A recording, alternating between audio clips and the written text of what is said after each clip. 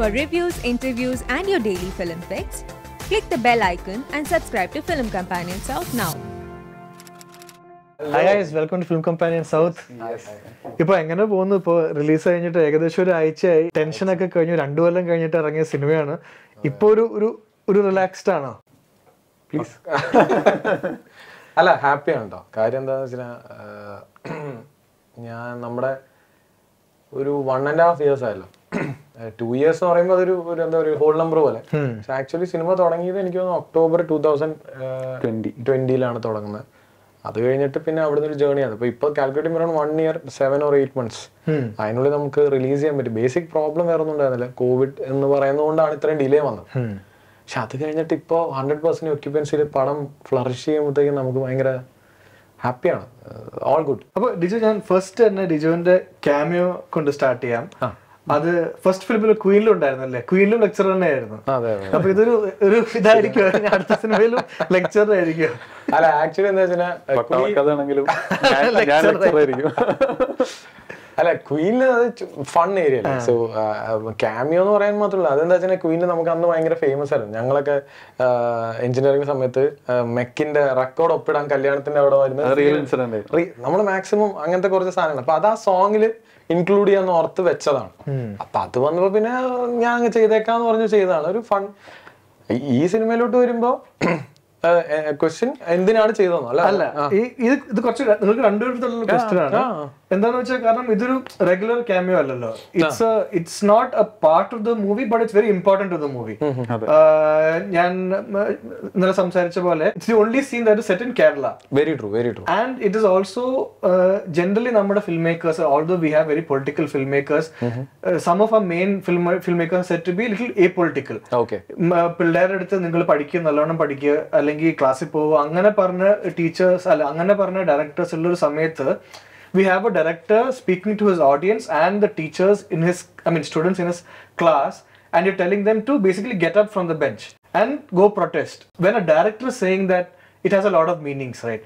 But can you just tell me about the logic of that scene in a movie like this? One thing that you mentioned very important is it happens in Kerala. It's the only scene that is placed in Kerala. Wonderful point. അതിൽ ഞങ്ങൾ വിശ്വസിക്കുന്ന ഒരു കാര്യം, എന്തെങ്കിലും ഒരു spark, ഒരു കനൽ കെടാതെ ബാക്കിയുണ്ടെങ്കിൽ അവസാനത്തെ കനൽ അത് ഞങ്ങൾ വിശ്വസിക്കുന്നു അത് മലയാളിയുടെ ഉള്ളിലായിരിക്കും. ഞങ്ങൾ വിശ്വസിക്കുന്നു അവസാനത്തെ കനൽ അത് കെടാതെ എന്നും ഉണ്ടാവും. അപ്പോൾ മഹാരാഷ്ട്രയിലെ പോലൊരു ക്യാമ്പസിൽ എത്രയോ സിനിമകൾ വന്നിരിക്കുന്നു. അവിടെ ഒരു ഫുൾ ഫ്ലെഡ്ജ് സിനിമ മെക്സിക്കൻ അപാരത അവിടെ ചെയ്തിരിക്കുന്നു. അതുപോലെ ഒരു ക്യാമ്പസിനെ റെപ്രസെന്റ് ചെയ്ത് നമുക്കൊരു 2 minute 3 minute ഉള്ളൂ. ആ ചെയ്യുന്നത് ഒരു അവിടുത്തെ ഒരു ക്യാമ്പസ് കൾച്ചറിനെ റെപ്രസെന്റ് ചെയ്യണമെന്നുണ്ടായിരുന്നു. 2 രീതിക്കാണ്. ഒന്ന്, അവിടെ കെടാതെ ഉള്ളൊരു കനൽ അവിടെ ഉണ്ടാവും കേരളത്തിലെ ക്യാമ്പസുകളിൽ. 1. 2, ഇതേ കേരളത്തിലെ ക്യാമ്പസുകൾ 70കളിലും 80കളിലും ഭരണത്തെ വരെ നിയന്ത്രിച്ചിരുന്ന ഒരു കാലഘട്ടം ഉണ്ടായിരുന്നു. കേരളത്തിന്റെ ഒരു സുവർണ കാലഘട്ടം. അന്ന് SFIയും KSUം ഒക്കെ അവരായിരുന്നു ഡിക്റ്റേറ്റ് ചെയ്തിരുന്നത് അന്നത്തെ സർക്കാരുകളോട്. അവരുടെ തെറ്റ് തിരുത്തിയിരുന്ന ആ ഒരു കറക്റ്റീവ് മെക്കാനിസം അവരായിരുന്നു. ഇന്നങ്ങനെയല്ല. ആക്ച്വലി ഷാരിസും ഞാനൊക്കെ ഞങ്ങൾ പ്രൈവറ്റ് കോളേജിലോട്ടോ പഠിച്ചത്. ഞങ്ങളൊരു ഗവൺമെന്റ് കോളേജിലോ ഇങ്ങനത്തെ ഒരു പൊളിറ്റിക്കൽ സിനാരിയോസ് ഇല്ലാത്ത ഒരു ക്യാമ്പസുകളിൽ പഠിച്ചാണ്. അപ്പൊ അതുകൊണ്ട് തന്നെ ഞങ്ങളുടെ ഉള്ളിൽ ഞങ്ങൾക്ക് കറക്റ്റായിട്ട് മനസ്സിലാവും when you don't have A voice. ആ വോയിസ് ഇല്ലാത്തതിന്റെ പ്രശ്നങ്ങൾ മനസ്സിലാക്കുന്ന ഒരു ക്യാമ്പസുകളാണ് ഞങ്ങൾ ഉണ്ടായിട്ടുള്ളത്. ഇല്ലാത്ത ഒന്നിന്റെയാണല്ലോ നമുക്ക് വില അറിയാം. ഒരാൾക്ക് കാഴ്ചയില്ലെങ്കിലാണല്ലോ അതിന്റെ വില അറിയാം. അപ്പൊ ഞങ്ങൾക്ക് ആ വോയിസ് ഞങ്ങളുടെ ക്യാമ്പസിൽ ഉണ്ടായില്ല. ഇന്ന് ആ വോയിസ് ഉള്ള ക്യാമ്പസുകൾ അത് എക്സ്പ്രസ് ചെയ്യുന്നില്ല. അവിടെയാണ് ഈ പറയുന്ന ആ സീനിന്റെ ഇമ്പോർട്ടൻസ്. അവിടെയാണ് ഡിജോന്റെ ക്യാരക്ടർ അവിടെ ഒന്ന് പറയുന്നത്, we don't need 100% occupancies in campuses. 100% occupancies in campuses, it's not a symbol of excellence in education. അതാണ് ഞങ്ങൾ പറയാൻ ഉദ്ദേശിക്കുന്നത്. ക്യാമ്പസുകൾ ഒരിക്കലും ഫുൾ ഫ്ലെഡ്ജ്ഡ് ആയിട്ട് ഉണ്ടാവരുത്, ഫുൾ ഫ്ലെഡ്ജ് അറ്റൻഡൻസ് ഉണ്ടാവരുത്. അതല്ല ഒരു ക്യാമ്പസിന്റെ പേർപ്പസ്. അതിനപ്പുറം ഒരു പേർപ്പസ് ഉണ്ട്. അതാണ് ആ സീനിലൂടെ ഞങ്ങൾ സംസാരിക്കാൻ ശ്രമിക്കുന്നത്. As you point out well, it was rightly placed in Kerala. The only scene in Kerala. പിന്നെ അതിൽ എനിക്ക് തോന്നുന്നു ആ സീനിന്റെ ഏറ്റവും എൻഡിൽ കാണിക്കുന്ന ഒരു നോട്ടുണ്ട്. I think if you had seen that particular scene, the end point നമ്മളവിടെ ഉദ്ദേശിക്കുന്നത് best politics is right action. അത് ഗാന്ധിയുടെ കോട്ടാണ്. സോ ആ ക്ലാസ്സിൽ ഇറ്റ്സ് എ പൊളിറ്റിക്സ് ക്ലാസ്. അപ്പം അവിടെ പറയുന്ന പോയിന്റ് അതാ. അദ്ദേഹം ആ ക്യാരക്ടർ ഇപ്പം ഞാൻ ചെയ്തു എന്നുള്ളതല്ല കേട്ടോ. Initially we had thought of like this is the only scene in Kerala. Literally we had 2 or 3 scenes clubbed ആ പെർട്ടിക്കുലർ ഏരിയയിൽ. ദെൻ ഫൈനലി നമ്മൾ സ്ക്രീൻ പ്ലേ എഴുതി വന്നപ്പോഴത്തേ ഇല്ല, അത് ഇത് രണ്ടും വേണ്ട, will just stick on to one single scene and that should be this one എന്നാണ് നമ്മൾ സ്ക്രീൻ പ്ലേയിൽ ഫിക്സ് ചെയ്തത്. എന്നിട്ട് ഇത് ഷൂട്ട് തുടങ്ങി കുറേ ആയപ്പോഴും എൻ്റെ ഉള്ളിൽ ഞാൻ ഷാരിസിനോടും പറഞ്ഞ പോയിന്റ് ഇതായിരുന്നു, എനിക്ക് അവിടെ ഒരു യങ് സ്റ്റാർ വരണം എന്നെൻ്റെ ഉള്ളിലുണ്ടായിരുന്നു, to be honest with you.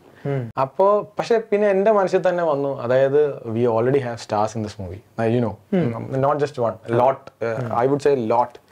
അപ്പൊ അതിന്റെ ഇടയിൽ ഇവിടെ നമ്മളൊരു സ്റ്റാർ വന്നാൽ and that to screen space is very, I mean വളരെ ചെറുതാണ്. അപ്പൊ അതാണ് സന്തോഷം.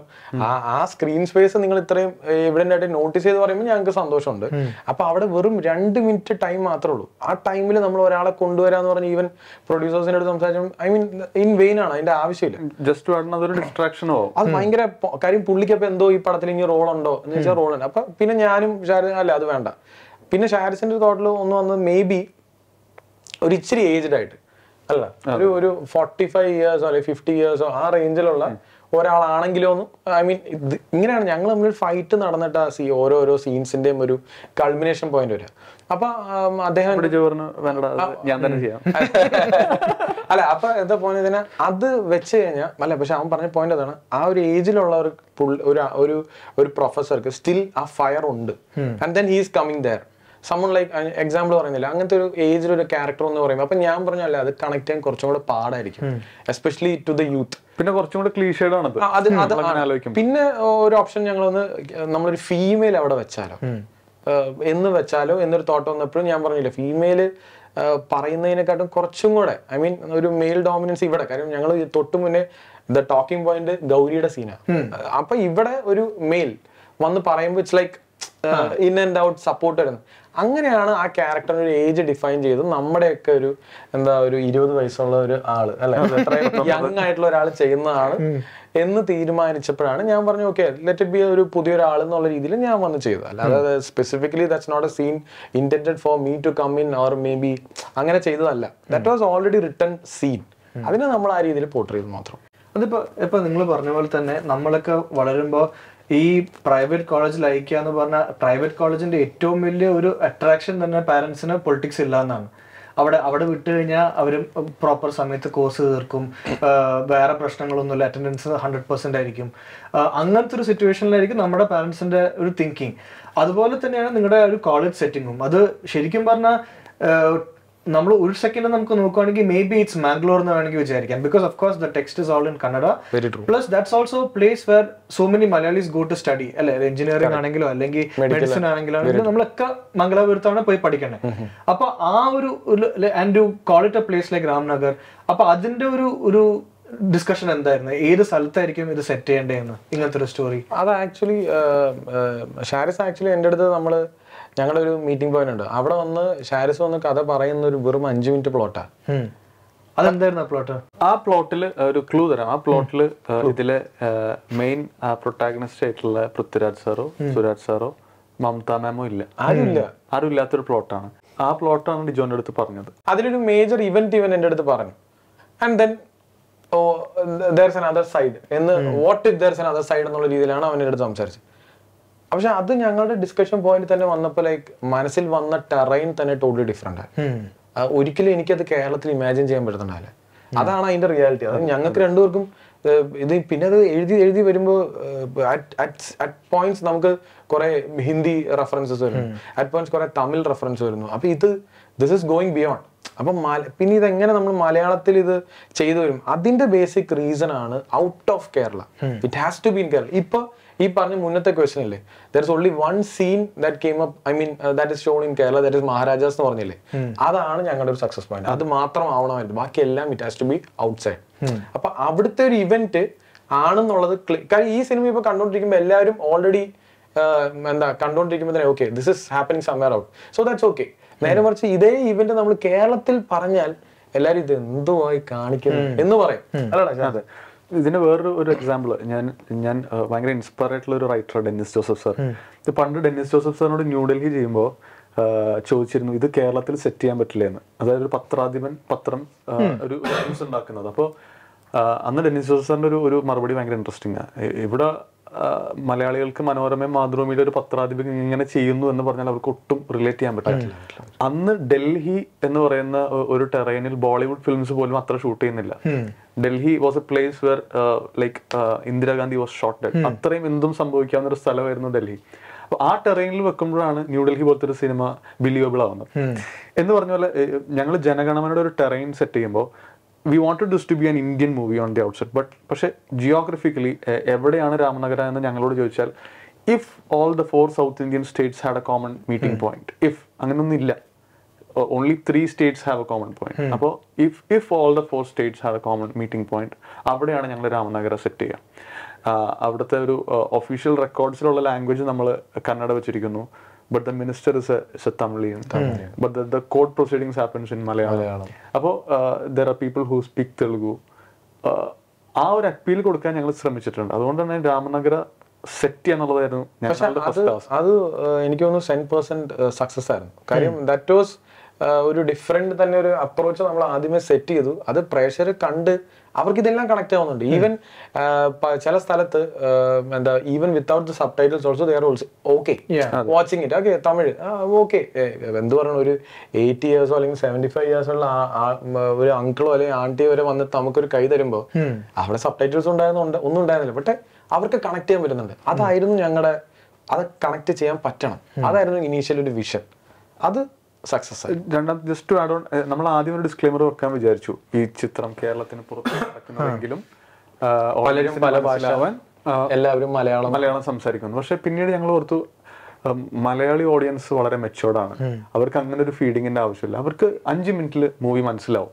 5 മിനിറ്റ് മതി അവർക്ക് ഇന്നാവാൻ. അപ്പൊ ആ ഓഡിയൻസിൽ ഞങ്ങൾക്കൊരു കോൺഫിഡൻസ് ഉണ്ട്. അത് അവർ തിരിച്ചു തന്നു. അവർക്ക് വിത്തൗട്ട് സബ് ടൈറ്റിൽസ് വളരെ മനോഹരമായിട്ട്. പക്ഷെ സൗത്ത് ഇന്ത്യയിലായിരിക്കണം നിർബന്ധം ഉണ്ടായിരുന്നോ?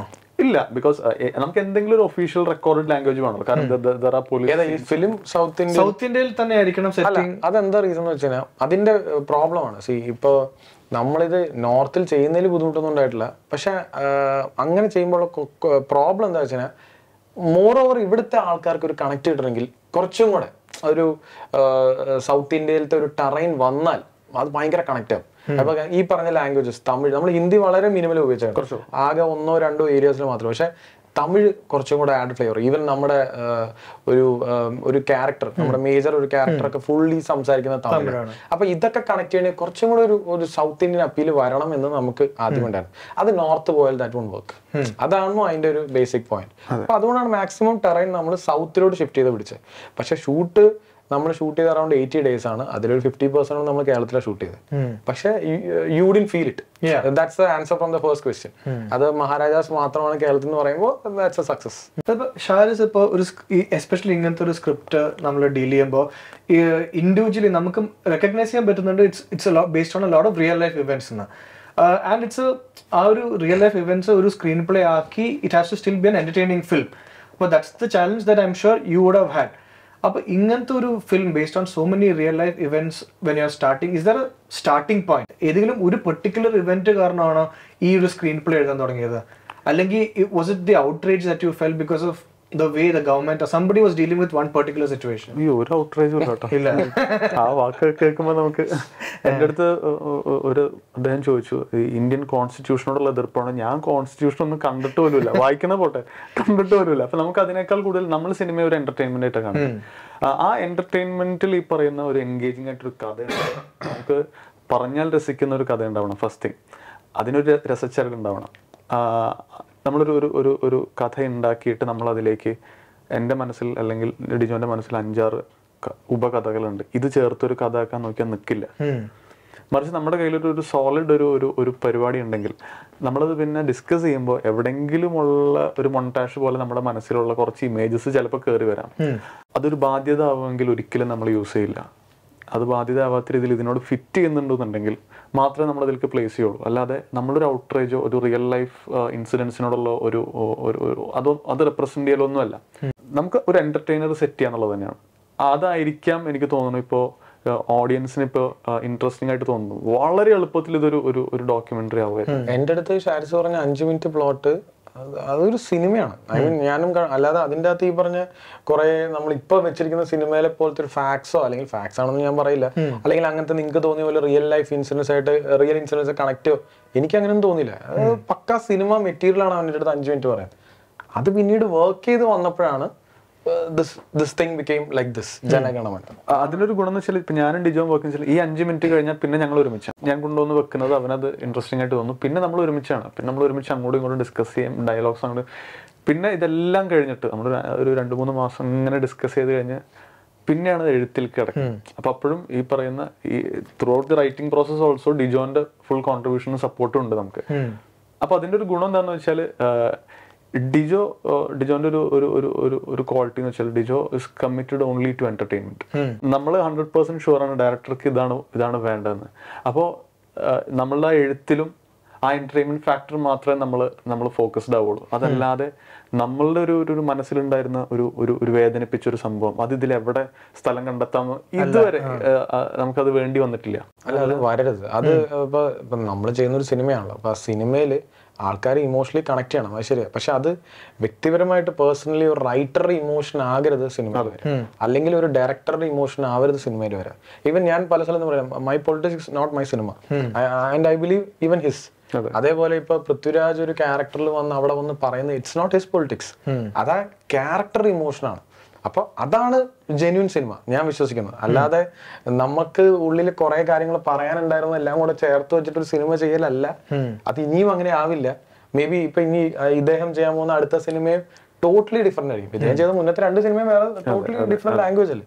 അപ്പൊ ഞാൻ ചെയ്യാൻ പോകുന്നതും വേറെ തന്നെ ആയിരിക്കും. സോ അതും ഇതുമായിട്ട് നോ കണക്ഷൻ അറ്റ് ഓൾ. അപ്പൊ ഷാരിസ് വേറെ ഡയറക്ടേഴ്സിനും കൂടി സ്ക്രിപ്റ്റ് എഴുതിയിട്ടുണ്ടല്ലോ.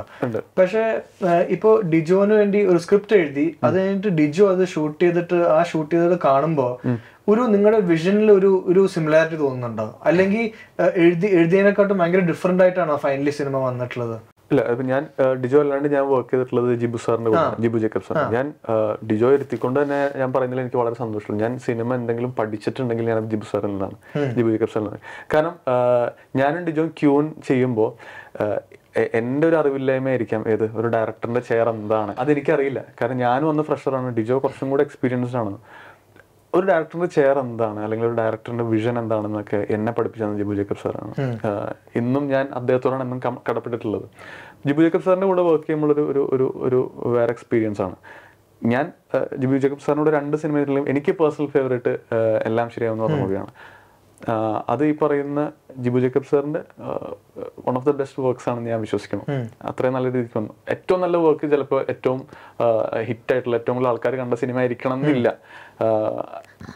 ഡിജോയുടെ കൂടെ വർക്ക് ചെയ്യുമ്പോൾ എന്ന് വെച്ചാൽ ഡിജോയുടെ കൂടെ ഞാൻ വർക്ക് ചെയ്ത സബ്ജക്ട്സ് കുറച്ചും കൂടെ ഒരു യൂത്ത് അപ്പീലുള്ളതാണ്. എല്ലാം ശരിയാവും കുറച്ചും കൂടി ഒരു മെച്യൂർഡ് ആയിട്ടുള്ള ഒരു 70-കാരൻ ഒരു രാഷ്ട്രീയക്കാരൻ്റെ ഒരു ലൈഫ് പറഞ്ഞിരുന്ന അങ്ങനത്തെ ഒരു സബ്ജക്റ്റാണ്. അപ്പോൾ അതിനോട് ഫുൾ ജസ്റ്റിഫൈ ചെയ്യുക എന്നുള്ളതാണ്. ഓരോ സിനിമയും ആ സിനിമ ഡിമാൻഡ് ചെയ്യുന്ന ഒരു രീതിക്ക് വേണം പ്രസന്റ് ചെയ്യാൻ.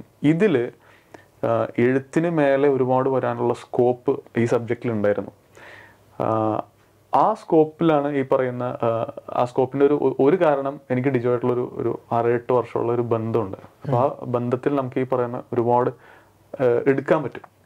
പിന്നെ ഞാൻ വിശ്വസിക്കുന്നു Hoover B the script writer, Hoover B the director, script എടുത്ത് സിനിമയാക്കാൻ ശരിക്കും ആ സ്ക്രിപ്റ്റ് റൈറ്റർ മതി.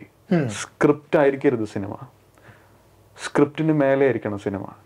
ഞാൻ എഴുതിയതുപോലെ അല്ലല്ലോ ഈ വന്നതെന്ന് പറഞ്ഞാൽ ആ സ്ക്രിപ്റ്റ് റൈറ്റർ പറയുന്നത് തെറ്റാണ്. ആ സ്ക്രിപ്റ്റ് ആ റൈറ്റർ കണ്ടതെടുത്ത് വെക്കാൻ ശരിക്കും അവൻ മതി, അല്ലെങ്കിൽ ക്രാഫ്റ്റ് ഉള്ളൊരു അസോസിയേറ്റ് മതി. അതായിരിക്കരുത് സിനിമ. ആ റൈറ്റർ കാണാത്തത് ആ റൈറ്റർ പോലും കാണുന്നതിന് മേലെ ഉള്ള ഒന്ന് എടുത്തു വെക്കാൻ പറ്റണം ഒരു ഡയറക്ടർക്ക്. അത് ഞാൻ ലക്കിയാണ്. ഞാൻ വർക്ക് ചെയ്ത 2 ഡയറക്ടേഴ്സിലും അത് എനിക്ക് എൻ്റെ സ്ക്രിപ്റ്റ്സിന് തന്നു. അതാണ് അതിൻ്റെ ഉത്തരം. അല്ല, കേൾക്കുമ്പോൾ സന്തോഷം. ഞാൻ ഇങ്ങനത്തെ ക്വസ്റ്റ്യൻസ് ഒന്നും ചോദിച്ചിട്ടില്ല. അല്ല, ഇങ്ങനത്തെ അല്ല ബേസിക്കലി അങ്ങനത്തെ ഒരു ഇതില്ല കേട്ടോ. ബേസിക്കലി ഞങ്ങൾ റൈറ്റിംഗ് ഫേസിൽ ഇപ്പോൾ ഷാരിസ് എഴുതുന്നു, ഞാൻ എൻ്റെ തോട്ട് പോയിന്റ്സ് പറയുന്നു. അത് കഴിഞ്ഞാൽ പിന്നെ ഫിലിമിന്റെ സൈഡിൽ വരുമ്പോൾ it's A different ball game. നമ്മൾ അവിടെ അത് ആർട്ടിസ്റ്റുകൾ വരുന്നു, അവരുടെ പെർഫോമൻസ് മീറ്ററിങ്, ഷോർട്സ് ഡിസൈൻ, ഇതെല്ലാം ഡിഫറെന്റ് തിങ്ങാണ്. എന്നിട്ട് ഇതെല്ലാം കഴിഞ്ഞ് നമ്മൾ വെട്ടിക്കൂട്ടി ഒരു സിനിമയാക്കല്ല. അതിൻ്റെ അകത്ത് ഓരോ സാധനത്തിനും ഒരു മ്യൂസിക്കിന്റെ ഒരു അപ്പീലുണ്ട്. Lot of things are there. അപ്പൊ ഇതൊക്കെ അതാ ഞാൻ പറഞ്ഞു, ഇദ്ദേഹം എഴുതി വെക്കുന്ന, ഇപ്പൊ ഇദ്ദേഹം പറഞ്ഞതിന്റെ എനിക്കൊന്ന് ഉള്ളടക്കം നീ ഹാപ്പിയാന്നല്ലേ ആണെന്ന് തോന്നുന്നു. ബേസിക്കലി ഇവൻ കള്ളനാ. ഞാൻ പറ്റാവുന്നോടത്തൊക്കെ ഞാൻ പറഞ്ഞൊരു സംഭവം, ഇവൻ കള്ളനാ. ഇവൻ 2 രീതിക്ക് കള്ളനാ. ഒന്ന് പറഞ്ഞു വീഴ്ത്തും, ഒന്ന് രണ്ടാമത്തത് ഇവൻ മെയ്ക്ക് ചെയ്തും വീഴ്ത്തും. ഇൻ ദ സെൻസ് ഡിജോയുടെ ഏറ്റവും വലിയൊരു ക്വാളിറ്റി അത് അങ്ങനെ പറയല്ല, ഡിജോക്ക് പെട്ടെന്ന് ഇപ്പൊ നിങ്ങളെ കണ്ട് 2 മിനിറ്റ് സംസാരിച്ചാൽ പുറത്തുനിന്ന് വരുന്ന ഒരാൾക്ക് തോന്നുന്നു നിങ്ങൾ ഒരുമിച്ച് പഠിച്ചാണ്. ആ രീതിക്ക് നമ്മൾ വീഴ്ത്തിക്കളയും. നമ്മൾ പെട്ടെന്ന് ഈ പറയുന്ന ഇവന്റെ ആളായി പോകും. എന്നിട്ട് ഈ പറയുന്ന നമ്മളെ കൊണ്ട് മാക്സിമം പിഴിഞ്ഞെടുത്ത് ഇവന് വേണ്ട സാധനങ്ങൾ എടുത്ത് ഇവൻ സെറ്റാണ്.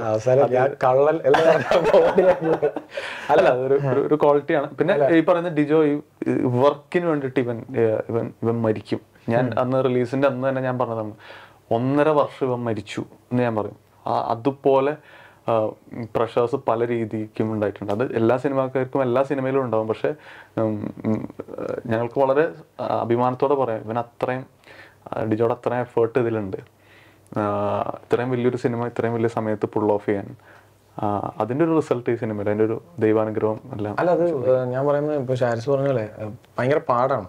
ബേസിക്കലി വേറെ ഒന്നും ഉണ്ടായിട്ടില്ല. ഇപ്പൊ ഷാരിസ് എഴുതിയിരുന്ന സ്ക്രിപ്റ്റിൽ പോലും ഒരുപാട്, ഇപ്പൊ ഞങ്ങൾക്ക് തന്നെ അറിയാം അപ്പൊ ഈ സിനിമ കണ്ടുകൊണ്ടിരിക്കുമ്പോൾ ഇത് ഒരു സിനിമയിൽ ഒതുങ്ങേണ്ട സിനിമയല്ല. ഇതിൻ്റെ അകത്ത് തന്നെ ഒരുപാട് സബ്പ്ലോട്ട്സ്, ഒരു ക്യാരക്ടറിന് അത് ഞങ്ങളുടെ തന്നെ വട്ടാണ്. ഞങ്ങൾ തന്നെ ഫൈറ്റ് ചെയ്ത് അവസാനം കൊണ്ട് വെക്കുന്നതാണ്. ഓരോ ക്യാരക്ടറിന് ഇത്രയും ഡീറ്റെയിലിങ്, അയാളെ ജസ്റ്റിഫൈ ചെയ്യണം, അത് വേണം എന്ന് പറഞ്ഞ് നമ്മളവിടെ അപ്പോൾ this is too much. I mean അപ്പോൾ സ്ക്രിപ്റ്റ് കഴിഞ്ഞു, അത് കഴിഞ്ഞിട്ട് ഇനി ആ സിനിമ അതുപോലെ ആക്കിയെടുക്കാന്ന് പറഞ്ഞാൽ അത് ഭയങ്കര ടാസ്ക്കാണ്. നമ്മൾ വിചാരിക്കുന്ന പോലെയല്ല.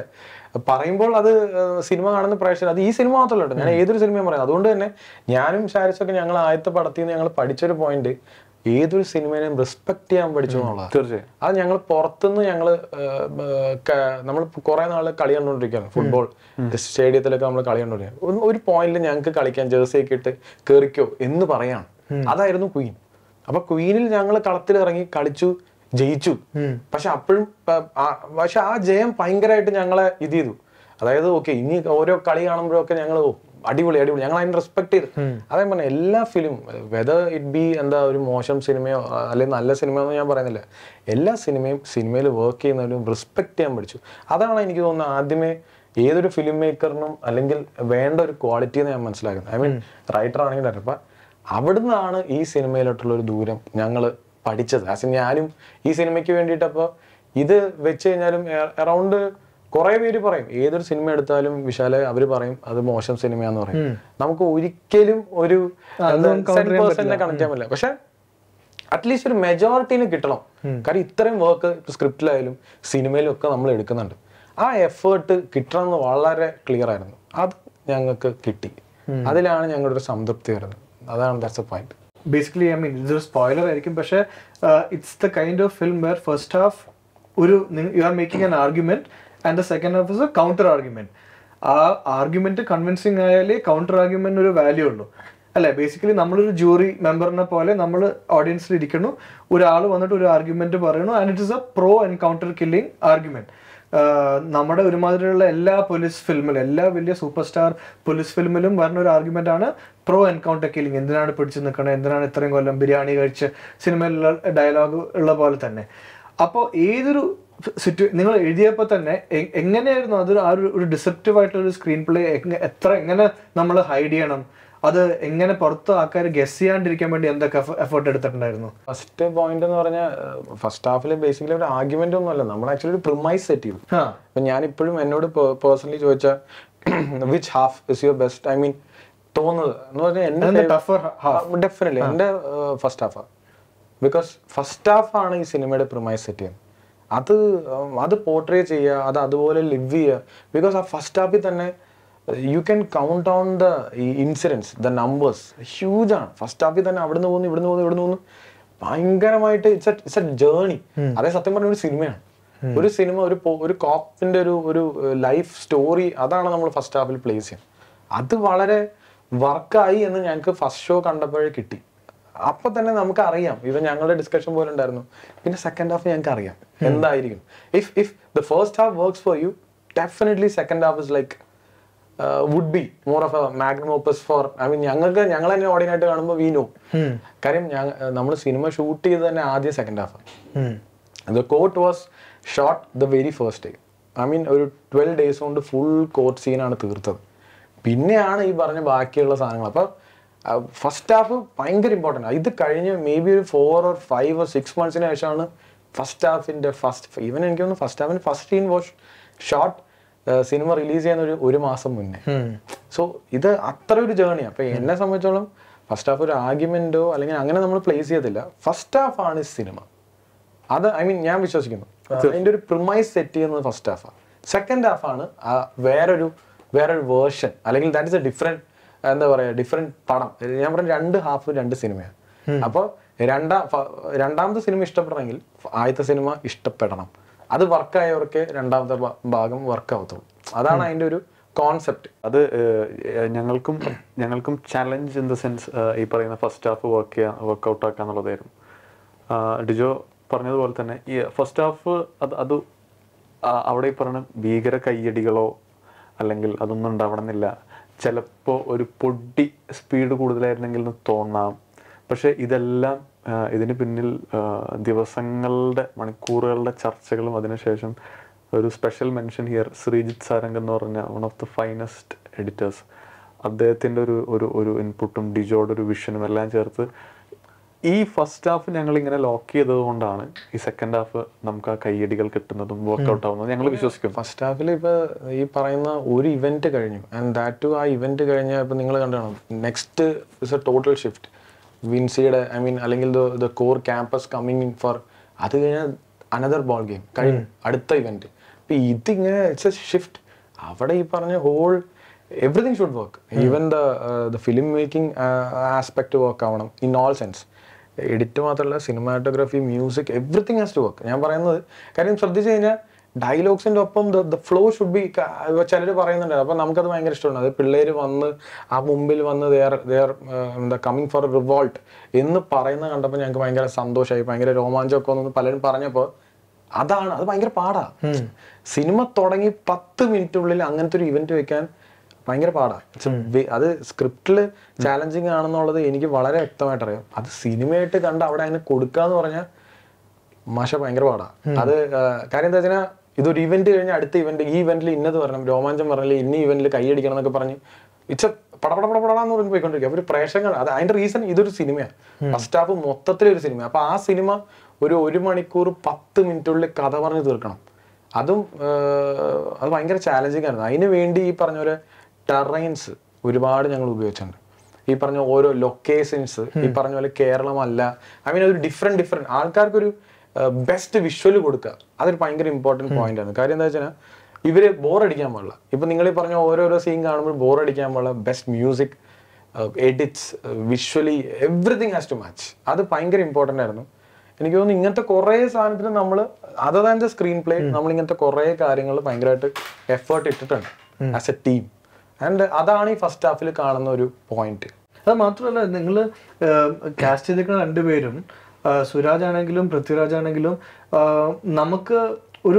നമുക്ക് പ്രിഡിക്റ്റ് ചെയ്യാൻ പറ്റില്ല അവരുടെ ഒരു മൊറാലിറ്റി അല്ലെങ്കിൽ അവരുടെ ഒരു ഡാർക്ക് ക്യാരക്ടറാണോ വൈറ്റ് ക്യാരക്ടറാണോ എന്ന് നമുക്ക് ഒട്ടും പ്രിഡിക്റ്റ് ചെയ്യാൻ പറ്റാത്തതുകൊണ്ട് എങ്ങനെ വേണമെങ്കിലും ആവാം. നമ്മള് സുരാജിനെ പറ്റി നിങ്ങൾ സിനിമയിൽ ഫസ്റ്റ് ഹാഫിൽ പറയണ പോലെ തന്നെ നല്ല മനുഷ്യനും ആവാം, അല്ലാണ്ടും ആവാം. പൃഥ്വിരാജ് ആണെങ്കിലും 2 രീതിയിലും ആവാമല്ലോ. അപ്പൊ അതൊക്കെ may be if it was 2 other stars ആ ഒരു ഫ്രീഡം നിങ്ങൾക്ക് ചിലപ്പോൾ ഉണ്ടാവില്ല എന്ന് തോന്നിയിട്ടുണ്ടോ? ഇതിന്റെ കറക്റ്റ് ഉത്തരം മേ ബി ഒരു വേറെ സ്റ്റാർ ആണെങ്കിൽ എനിക്ക് തോന്നുന്നില്ല സിനിമ നടക്കും. ബിക്കോസ് കഥ പറഞ്ഞപ്പോ first option Suraj വെഞ്ഞാറമൂടാണ്. Definitely the other side was Prithviraj Sukumaran, Mamata definitely. അപ്പൊ ഞങ്ങൾ കഥ പറഞ്ഞ ട്രാക്ക് അതാ ഞാൻ പറഞ്ഞേ, ബ്ലെസ്സിങ് എന്ന് പറയില്ലേ. ഫസ്റ്റ് സുരാജിന്റെ അടുത്ത് പറഞ്ഞു സുരാജൻ യെസ് പറഞ്ഞു, മമത അടുത്ത് പറഞ്ഞു യെസ് പറഞ്ഞു, പൃഥ്വിരാജിന്റെ അടുത്ത് പറഞ്ഞു രാജും യെസ് പറഞ്ഞു. അപ്പൊ ഇത് 3ഉം കറക്റ്റ് ആയതുകൊണ്ടാണ് ഈ സിനിമ നടന്നത്. ഇപ്പൊ ചില സിനിമകൾ നമ്മൾ കേട്ടിട്ടില്ലേ, ഇത് ഞാൻ ആക്ച്വലി മറ്റേ ആൾക്ക് വേണ്ടി എഴുതിയതായിരുന്നു, എന്നിട്ട് അദ്ദേഹത്തിന്റെ അടുത്ത് കഥ പറഞ്ഞു, അദ്ദേഹം നോ പറഞ്ഞു, അതുകൊണ്ട് ഞാൻ ഈ സിനിമയ്ക്ക് അത് പറ്റില്ല. അതേ പറഞ്ഞു. ഇതെല്ലാം കൊണ്ടും കറക്റ്റ് വന്നത് കൊണ്ടാണ് അത്രയും കോൺഫിഡന്റ് ആയിട്ട് പറയുന്നത്. കാര്യം ഇവിടെ ഒരു സുരാജ് നോ പറഞ്ഞാൽ പിന്നെ എന്ത് ചെയ്യുമെന്ന് വെച്ച് കഴിഞ്ഞാൽ ചിന്തിക്കാൻ പറ്റില്ല. കാര്യം ഈ റോള് ഫസ്റ്റ് ഹാഫിൽ നേരത്തെ പറഞ്ഞു വാട്ട് വാസ് എ ചാലഞ്ച് എന്ന് പറഞ്ഞില്ലേ, അതിൽ ഒരു മേജർ ചാലഞ്ച് സുരാജേട്ടനാ. ചാലഞ്ച് അല്ല, കാര്യം സുരാജേട്ടൻ ചെയ്ത ക്യാരക്ടറിൽ നിന്ന് ഭയങ്കരമായിട്ടൊരു ക്ലാസ് കീപ്പ് ചെയ്യേണ്ട ഒരു ക്യാരക്ടറാണ്. അതിന്റെ ഏറ്റവും വലിയ എക്സാമ്പിൾ ആണ് ഞങ്ങൾ രാജുവിന്റെ അടുത്ത് സ്ക്രിപ്റ്റ് പറഞ്ഞപ്പോൾ രാജു ഫസ്റ്റ് ചോദിച്ച പോയിന്റ് ഡിജോ ഇത് ആരാ ചെയ്യുന്നത് ചോദിച്ചു. അപ്പോൾ സുരാജേട്ടനെ ചെയ്യുന്നത്. രാജു പറഞ്ഞു ഓക്കെ. എന്നിട്ട് കുറച്ച് നേരം കഴിഞ്ഞപ്പോൾ രാജുവിനെ സുരാജനെ വിളിച്ചിട്ട് അണ്ണാ ഇത് പണ്ട് ഞാൻ ചെയ്യേണ്ടിരുന്ന ഒരു സാധനമാണല്ലോ, കുറച്ചു കാലം മുന്നേ ആയിരുന്നെങ്കിൽ ഒരു പൃഥ്വിരാജ് ചെയ്യേണ്ട ഒരു ക്യാരക്ടർ അല്ലേ, അത് സുരാജന് പല സ്ഥലത്തുണ്ട്.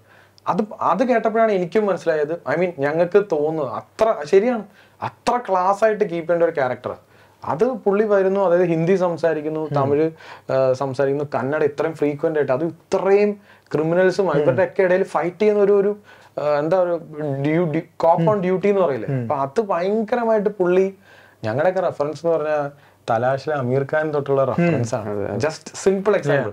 And we are making use of Suraj Venjaramoodu to B an Ameer Khan. Simple example. അതാണ് ഞങ്ങളുടെ ഫസ്റ്റ് ഹാഫ്. സുരാജിന്റെ ഇടയ്ക്ക് പാട്ടൊക്കെ ഇട്ട് കാണിക്കും. ഐ മീൻ അപ്പൊ അത്രയും ക്ലാസ്. ഇതേ സുരാജിന് ഷോർട്ട് കഴിഞ്ഞാൽ അവിടെ comedy കുറച്ചില്ലേ, that's A different thing. അപ്പൊ പുള്ളി അത് മെയിൻറ്റെയിൻ ചെയ്തുകൊണ്ടാണ് ആ ഫസ്റ്റ് ഹാഫ് അത്രയും ബ്രില്യൻ്റ് ആയത്. അപ്പൊ അതിന് ഈ ചാലഞ്ചസിലെ ഏറ്റവും വലിയൊരു പോയിന്റ് കാസ്റ്റിംഗ് സൈഡാണ്. ആൻഡ് കാസ്റ്റിംഗിലെ മേജർ ഒരു ഏരിയ സുരാജേട്ടനാണ്. അതിൽ തന്നെ just add on, സുരാജേട്ടന്റെ first shot നമ്മൾ എടുത്തത് ഇൻ ദ മൂവി എനിക്ക് തോന്നുന്നു അദ്ദേഹം കോർട്ടിൽ വന്നിരിക്കുന്നതാണെന്ന് തോന്നുന്നു. അപ്പൊ അതൊന്ന് ഓർത്ത് നോക്കാം, നമ്മൾ ഫേസ് ചെയ്ത്. കാരണം ഡേറ്റ്സിന്റെ കാര്യങ്ങളൊക്കെ വെച്ചിട്ട് എല്ലാം കഴിഞ്ഞ് ഇദ്ദേഹം കോർട്ടിൽ വന്നിരിക്കുന്ന ഒരു രംഗമാണ് ഡിജോ ആദ്യം എടുക്കേണ്ടി വന്നത്. അപ്പൊ ഇത് രണ്ടുപേരെ നമ്മൾ ഭയങ്കരമായിട്ട് അപ്രിഷ്യേറ്റ് ചെയ്യണം. ഒന്ന് ഡിജോ അത് കൺസീവ് ചെയ്യുക, ഇതെല്ലാം ഇവന്റെ മനസ്സിൽ കടന്നു പോയിട്ട് വേണമല്ലോ അദ്ദേഹം കോർട്ടിൽ വന്ന്. നിങ്ങൾ കഥ സിനിമ കണ്ടുകൊണ്ട് മനസ്സിലാവും എന്ത് ഇമോഷനിലാണ് അദ്ദേഹം വന്നിരിക്കുന്നത് എന്നുള്ളത്. രണ്ട്, അത് ഡിജോയിൽ നിന്ന് എക്സ്ട്രാക്ട് ചെയ്തെടുക്കുന്ന ഒരു സുരാജേട്ടൻ. സുരാജേട്ടൻ്റെ ഒരു ഗ്രേറ്റ്നെസ് അവിടെയാണ്. സുരാജേട്ടൻ അത് ക്യാരവാനിൽ നിന്ന് ഇറങ്ങില്ല അത് കിട്ടാതെ. അപ്പൊ ആദ്യം എന്നെ വിളിച്ചിട്ട് ഒരു 5-10 മിനിറ്റ് സംസാരിക്കും, പിന്നെ ഡിജോ വരും, പിന്നെ ഞങ്ങൾ ഇരുന്ന് അങ്ങനെ സുരാജേട്ടൻ അത് കിട്ടിയാൽ പിന്നെ ഒരു വിഷയമില്ല. പിന്നെ വന്ന് അപ്പോൾ നേരത്തെ പറഞ്ഞ പോലെ തന്നെ വേറെ ഏതെങ്കിലും ആക്ടേഴ്സ് ആയിരുന്നെങ്കിൽ ഞങ്ങളിത് ചെയ്യുമോ എന്ന് വെച്ചാൽ ഈ സിനിമ ചിലപ്പോൾ നടക്കില്ലായിരിക്കും. പക്ഷെ അതിനേക്കാൾ ഉപരി വേറൊരു ആക്ടറും എനിക്ക് തോന്നുന്നില്ല ഇത്രയും അതിൽ ഇൻവോൾവ് ആയിട്ട്. That's why he's A national award winner. That's why Prithviraj Sukumaran അവരൊക്കെ ഞങ്ങൾ നേരിട്ട് കണ്ടതാണ്. ഞങ്ങളിപ്പോഴും അവരൊക്കെ കാണുന്നത് ഭയങ്കര ക്യൂൺ ചെയ്ത പിള്ളേരായിട്ടാണ് നമ്മൾ അവരെ കാണുന്നത്. അല്ല, ഇതിന് വേറൊരു ഡൈമെൻഷൻ നോക്കുകയാണെങ്കിൽ ചില ആർട്ടിസ്റ്റുകൾ പറയാണ്, C I am not there in the first half, then why should I do that? Simple point. If the other person thinks, say Suraj, I am there only in the first half, why should I do that? അല്ലെങ്കിൽ I am doing that, why am I not doing this? അല്ലെങ്കിൽ if Mamta saying I won't do it, cinema ഉണ്ടാവില്ല. അവിടെയാണ് ഇപ്പൊ എന്നെയൊക്കെ ഭയങ്കരമായിട്ട് inspire ചെയ്ത രംഗ്ദേ ബസന്തി എന്നൊക്കെ പറഞ്ഞ സിനിമ. അപ്പൊ അവിടെയൊക്കെ ഒരു അമീർ ഖാനും എന്താ പറയാ സിദ്ധാർത്ഥൊക്കെ പ്ലേ ചെയ്യുന്ന കണ്ടു കഴിഞ്ഞാൽ അവര് ക്യാമ്പസിലെ പിള്ളേരാണ്. V won't see an Ameer Khan out there അല്ലെങ്കിൽ ഇങ്ങനത്തെ ആർട്ടിസ്റ്റ്. എന്നിട്ട് ഫുൾ 5-6 പാട്ടുകളാണ്. ഫസ്റ്റ് ഹാഫിലെ ഏറ്റവും വലിയ ചാലഞ്ചാണ് 3 പാട്ടുകളാണ്. അതാണ് ഇത് പാട്ടുകളുടെ പ്ലേസ്മെന്റ്, ഇതൊക്കെ ഭയങ്കര ചാലഞ്ച്. ഒരു സിനിമയിൽ 3 പാട്ട് ഓക്കെയാണ്, ഫസ്റ്റ് ഹാഫിൽ തന്നെ അതും ഇങ്ങനെ പേസ് ചെയ്യുന്ന ഒരു സിനിമയിൽ 3 സോങ് വെക്കുക, അതും ഭയങ്കര ചാലഞ്ചിങ് ആണ്. അതും ആൾക്കാർ അത് പെട്ടെന്ന് കണ്ട് പോവാൻ വേണം. അപ്പൊ ഇതെല്ലാം ചാലഞ്ചിങ് ആയിരുന്നു first ഹാഫിനെ സംബന്ധിച്ചോളാം. Prithviraj as A lawyer, ഇതിപ്പോ മലയാള സിനിമയിൽ എപ്പോഴും ഒരു സ്റ്റേജ് ഓഫ് സ്റ്റാർഡം കഴിഞ്ഞാൽ പിന്നെ അവർ പോലീസ് റോൾ എന്നൊക്കെ പറഞ്ഞ ഒരു റൈറ്റ് ഓഫ് പാസേജ് പോലെയാണ്. അതുപോലെ തന്നെയാണ് മലയാള സിനിമയിൽ ഒരു ലോയർ, ഒരു സൂപ്പർ സ്റ്റാർ ആയി കഴിഞ്ഞാൽ ഒരു ലോയർ റോൾ ചെയ്യാന്ന് പറഞ്ഞാൽ. ആൻഡ് ഇറ്റ് വാസ് ആക്ച്വലി ഞാൻ ആലോചിക്കുന്നത് ആരും ഇതിനു മുമ്പ് ആലോചിക്കാത്തതെന്ന് I was thinking Prithviraj like should have done A lawyer may be 10 years back. ആ ഒരു ലൈക്ക് അത് നിങ്ങൾ ഷൂട്ട് ചെയ്തപ്പോൾ did you guys feel that okay this is not A regular lawyer, this is some next level performance? Did you feel it? അത് actually സ്ക്രിപ്റ്റില് നമുക്ക് screen play കഴിഞ്ഞ് നമുക്ക് അതിന്റെ ഒരു ഏകദേശം ധാരണ കിട്ടും. ഇനി നമ്മൾ നോക്കേണ്ടത് അതിന്റെ മീറ്ററിംഗ് ആണ്. അതിന്റെ ഹൗ ഒരു പർട്ടിക്കുലർ പോയിന്റ് കഴിഞ്ഞ് പോകാൻ പാടില്ല, അല്ലെങ്കിൽ ഒരു പർട്ടിക്കുലർ താഴെയും പോകാൻ പാടില്ല. അതാണ് ഇതിന്റെ ഏറ്റവും കാര്യം. സ്ക്രിപ്റ്റില് ഷാരിസ് കോടതി സീനിലൊക്കെ പരിപാടി എഴുതി തന്നു കഴിയുമ്പോൾ എനിക്കാകെ എത്തുള്ളൂ പേനെടുത്ത് വെട്ടുക എന്നുള്ളത്, അല്ലാണ്ട് ഇവിടെ എക്സ്ട്രാ എഴുതറാന്ന് പറയാൻ പറ്റില്ല. കാര്യം അത് ഹ്യൂമൻഗസ് ഒരുപാടുണ്ടാവും.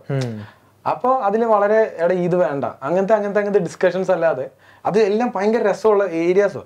ആ കോർട്ട് റൂം ഷൂട്ട് ചെയ്യുന്ന ഈവൻ ആ സെറ്റിൽ പോലും അറൗണ്ട് എനിക്കൊന്നൊരു 5-6 ദിവസമായപ്പോ പീക്ക് ഏരിയ ഷൂട്ട് ചെയ്യുന്നത് ലാസ്റ്റത്തേക്ക്.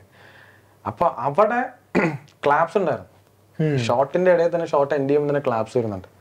അപ്പം നമുക്ക് ഓൾറെഡി അതിൻ്റെ ഒരു ജഡ്ജ്മെന്റ് ഓൾറെഡി മനസ്സിലുണ്ട്. സ്വാഭാവികമായിട്ട് നമ്മളുടെ ഉള്ളിൽ ഫിലിം ഫുൾ എഡിറ്റഡ് ആണ് കിടക്കുന്നത്. അപ്പോൾ അത് അവിടെ കിട്ടുമ്പോൾ നമുക്ക് ഓൾറെഡി അറിയാം okay this thing is working. പക്ഷേ ഇതിൽ ഏറ്റവും വലിയ വേറൊരു ചാലഞ്ച് എന്തായിരുന്നു വെച്ച് കഴിഞ്ഞാൽ കോർട്ടിൽ ഇത് അൾട്ടിമേറ്റ്ലി സിനിമയാണ്. ഇവന്റെ അടുത്ത് ചോദിക്കുമ്പോൾ ഇവൻ പറയും കോടതി കണ്ടിട്ടില്ല. കാര്യം എന്താ വെച്ചാൽ എന്നിട്ടാണ് ഇവൻ ഇങ്ങനത്തെ കോർട്ട് റൂം ഡ്രാമ ക്രിയേറ്റ് ചെയ്യുന്നത്. പക്ഷെ ഞാൻ കോടതി പോയി കണ്ടിട്ടുണ്ട്. ഞാൻ സെഷൻസ് കോർട്ട് തൊട്ട് ഇതിന് വേണ്ടിയിട്ട് ക്വീൻ തൊട്ടേ കാണുന്നത്.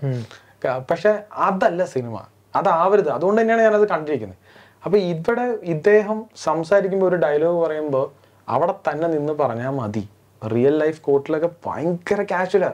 സർ സർ ഒരു സെക്കൻഡ് ഇങ്ങനെയൊക്കെയാണ് ജഡ്ജി എന്തുണ്ട് ഇങ്ങനത്തെ ഭയങ്കര വേണമെങ്കിൽ അങ്ങനെ ക്രിയേറ്റ് ചെയ്യാം. പക്ഷെ ഇവിടെ വർക്കാവില്ല. ഇത് പക്ക സിനിമാറ്റിക് വേർഷനാണ്. ആൻഡ് സോ അതിന്റെ കൊറിയോഗ്രാഫി ഭയങ്കര ഇമ്പോർട്ടൻ്റ് ആണ്. ഇദ്ദേഹം ഈ ഡയലോഗ് പറയുമ്പോൾ ഇവിടെ നിന്ന് ഇവിടം വരെ പോകണം, ഇവിടുന്ന് തിരിച്ച്. ഇത് സത്യം പറഞ്ഞാൽ ഈ സാധനം ഇനി നമ്മൾ OTT-യിലൊക്കെ വരുമ്പോൾ റീവൈൻഡ് അടിച്ച് നോക്കുമ്പോൾ യു ക്യാൻ കൗണ്ട് ഡൗൺ. അത് നിങ്ങൾക്ക് ഫീൽ ചെയ്യാൻ പാടില്ല. അതാണ് ഞാൻ കണ്ട ഒരു ഞാൻ മനസ്സിൽ കൊണ്ടു നടന്നിരുന്നത്. സിനിമ കണ്ടുകൊണ്ടിരിക്കുന്ന പ്രേക്ഷകൻ ഇവിടുന്ന് എണ്ണാൻ പാടുള്ളൂ, ഇവിടുന്ന് ബാക്കിലോട്ട് പോയി, ഇവിടുന്ന് ഫ്രണ്ടിലോട്ട് പോയി. കാര്യം അത് ബോറടിക്കും. അതിന് ഒന്ന് ഡയലോഗ്സ് ഭയങ്കര ഇമ്പോർട്ടൻ്റ്, പിന്നെ ആ സീൻ കൊറിയോഗ്രാഫി ഭയങ്കര ഇമ്പോർട്ടൻ്റ്. ആൾക്കാർ ഗ്രിപ്പ് ചെയ്ത് കൊണ്ടാണ്. അപ്പൊ ഇങ്ങനത്തെ കുറെ സാധനങ്ങൾ ഈ കോർട്ട് റൂമിൽ കിടന്നിട്ട് ഇങ്ങനെ കുറെ ചാലഞ്ചസ് ആയിരുന്നു. The main punch dialogues are all in കുറെയൊക്കെ ഇംഗ്ലീഷിലൊക്കെ തന്നെ, കുറെ മലയാളത്തില്. അതല്ലാണ്ട് ഈ ഭയങ്കര ഇമ്പോർട്ടൻ്റ് ആയിട്ടുള്ള കോൺസ്പിറസി ഡയലോഗ്സ് ഒക്കെ it's not even in these 2 languages. ആൾക്കാർക്ക് ചിലപ്പോൾ മനസ്സിലാവില്ല എന്ന് വിചാരിക്കുന്ന പോലത്തെ തമിഴിലൊക്കെ ആയിരിക്കും. അപ്പോൾ ഡയലോഗിന്റെ കാര്യത്തിൽ നിങ്ങൾ ഒരു ആഫ്റ്റർ പോയിന്റ് കുഴപ്പമില്ല, നമുക്ക് നാച്ചുറലായിട്ട് എഴുതാം, എല്ലാം നമ്മൾ ഫോഴ്സ് ചെയ്ത് മലയാളം അല്ലെങ്കിൽ ഫോഴ്സ് ചെയ്ത് ഇംഗ്ലീഷിലാക്കാൻ നോക്കണ്ടെന്ന് നിങ്ങൾ തീരുമാനിച്ചിട്ടുണ്ടായിരുന്നു അറ്റ് എനി സ്റ്റേജ്? ആക്ച്വലി അത് ആ ക്യാരക്ടറിനെ ക്രിയേറ്റ് ചെയ്ത് കഴിഞ്ഞപ്പോൾ അത് നമുക്ക് ഓൾറെഡി അറിയായിരുന്നു. ഇദ്ദേഹം ഇന്ന ജോണറിൽ അല്ലെങ്കിൽ ഇന്ന ക്യാരക്ടറെ പോർട്രേ ചെയ്യും. അപ്പൊ അദ്ദേഹം ഇന്ന ലാംഗ്വേജ് സംസാരിക്കും. പക്ഷെ അത് കേൾക്കുന്ന ആൾക്ക് ഈ 2 ലാംഗ്വേജ് അറിയായിരിക്കും. അപ്പൊ അത് ടാലി ആവും അല്ലെ? മാത്രമല്ല ഈ അവിടെയാണ് ഈ ആർട്ടിസ്റ്റിന്റെ ബ്രില്യൻസ് വരുന്നത്. ഇപ്പൊ പൃഥ്വിരാജ് സാറ് ഒരു ഡയലോഗ് ഇംഗ്ലീഷിൽ ഭയങ്കര പഞ്ചിൽ പറയുമ്പോൾ അതിന് മുന്നേ പറഞ്ഞ ഡയലോഗ് ചിലപ്പോൾ മലയാളത്തിലായിരിക്കും. ഇദ്ദേഹം ഇംഗ്ലീഷിൽ പറഞ്ഞാൽ പോലും അതെന്താണെന്ന് ഇംഗ്ലീഷ് അറിയാത്ത ഒരാൾക്ക് മനസ്സിലാവുന്ന രീതിക്ക് എക്സ്പ്രസ് ചെയ്യാൻ പറ്റും ഇവർക്ക്. ഒന്നാമത് നമ്മളിപ്പോ ഈ പറയുന്ന വേൾഡ് സിനിമയിലേക്ക് ഭയങ്കര എക്സ്പോസ്ഡ് ആയി. നമ്മള് പല ഭാഷയിലുള്ള സിനിമകൾ സബ് ടൈറ്റിൽസ് ഇല്ലാതെ പതുക്കെ കാണാൻ തുടങ്ങുന്നു എല്ലാവരും. അപ്പോൾ language is no more A barrier for us. The world is becoming flat. അപ്പോൾ ആ രീതിക്ക് ഈ പറയുന്ന ഇതെല്ലാം ചെറിയ ലാംഗ്വേജ് ബാരിയർ ആണെന്ന് ഞങ്ങൾ വിശ്വസിക്കുന്നു. പിന്നെ ആ ക്യാരക്ടേഴ്സ് അവിടെ ജെനുവിൻ ആയിട്ട് ഏത് ഭാഷയിലേക്ക് സ്വിച്ച് ചെയ്യുമോ അത് ജെനുവിൻ ആയിട്ട് തന്നെ വന്നോട്ടെ എന്ന് വിചാരിച്ചു. കാരണം നമുക്ക് ഈ പറയുന്ന ഒരു 5% ഒരു അണ്ടർസ്റ്റാൻഡബിലിറ്റി കുറവായിരിക്കാം ചിലപ്പോഴുണ്ട്. പക്ഷെ നമുക്ക് അവിടെ കിട്ടാവുന്ന ചിലപ്പോൾ ഒരു 15 or 25% ഒരു ജെനുവിനെസ് ഉണ്ടെങ്കിൽ, genuineness is what we stand for. Genuine ആയിട്ട് ആ കണ്ടന്റ് പുട്ട് അക്രോസ് ചെയ്യുക, അത് ഓഡിയൻസിന് ആ ഇമോഷൻ കിട്ടുക എന്നുള്ളതാണല്ലോ. ആ ഇമോഷൻ കിട്ടാൻ വേണ്ടിയിട്ട് കുറെ കാര്യങ്ങൾ അത് അങ്ങനെ തന്നെ നിന്നോട്ടെ നമ്മൾ. അത് കോൺഫിഡൻസ് ഓഡിയൻസിലാണ്, നമ്മളുടെ എഴുത്തിലല്ല. ഓഡിയൻസിന് അത് കിട്ടും. When it comes to the writing, ഇങ്ങനത്തെ ഒരു ഫിലിമില് 2-3 ഭയങ്കര ബിഗ് ഒരു ഇഷ്യൂസ് അല്ലേ ഡീൽ ചെയ്യണത്. വൺ ഇസ് ഓഫ് കോഴ്സ് മറ്റേ if you talk about the Tamil character, the Dalit issue, you are talking about encounter killings, then you're talking about statewide student protests, police ക്യാമ്പസിനകത്ത്, ഇത് കഴിഞ്ഞ ആഴ്ച വരെ സംഭവിച്ച കാര്യമാണ്, ക്ലാസ്സിനകത്ത് പോയി പിള്ളേരെ തല്ലുന്ന, that is A third issue. ഇത്രയും വലിയ സെൻട്രൽ ഇഷ്യൂസ് ഉള്ള ഒരു ഫിലിം എപ്പോഴെങ്കിലും did you ever feel that ഇത് ഡൈല്യൂട്ട് ആവാൻ ഒരു ചാൻസ് ഉണ്ട്, അല്ലെങ്കിൽ നമുക്കിത് ഭയങ്കര വിത്ത് lot of dignity we have to address each issue, അല്ലെങ്കിൽ ചില ഇഷ്യൂവിന് won't get the weightage it requires, അങ്ങനത്തെ ഒരു ടെൻഷൻ ഉണ്ടായിരുന്നോ? ഇല്ല, അവിടെയൊക്കെ നമുക്കൊരു കോൺഫിഡൻസ് എന്ന് വെച്ചാൽ നമ്മളൊരു സിനിമ ചെയ്യുന്നു, അതിനപ്പുറത്തേക്കൊരു ഒരു അത്ഭുതമോ അതിനപ്പുറത്തേക്കൊരു കമ്മ്യൂണിക്കേഷനോ ഒന്നും നമ്മൾ ഉദ്ദേശിക്കുന്നില്ല. നമ്മളൊരു സിനിമ ചെയ്യുന്നു, ഒരു കഥ പറയുന്നു, ആ കഥയിൽ ഒരുപാട് ക്യാരക്ടേഴ്സ് ഉണ്ട്, അവരുടെ ഇമോഷൻസ് ഉണ്ട്. ആ ക്യാരക്ടേഴ്സ് വളരെ ഉറക്കെ സംസാരിക്കണം, വളരെ ബോൾഡായിട്ട് സംസാരിക്കണം. അവിടെ നമ്മളൊരു ആ ക്യാരക്ടേഴ്സിനോട് നമ്മൾക്കുള്ളൊരു ഭയം കൊണ്ട്, നമ്മൾക്കുള്ളൊരു ഉൾഭയം കൊണ്ട് ആ ക്യാരക്ടറിന്റെ വോയിസ് നമ്മൾ സൈലന്റ് ആക്കരുത്.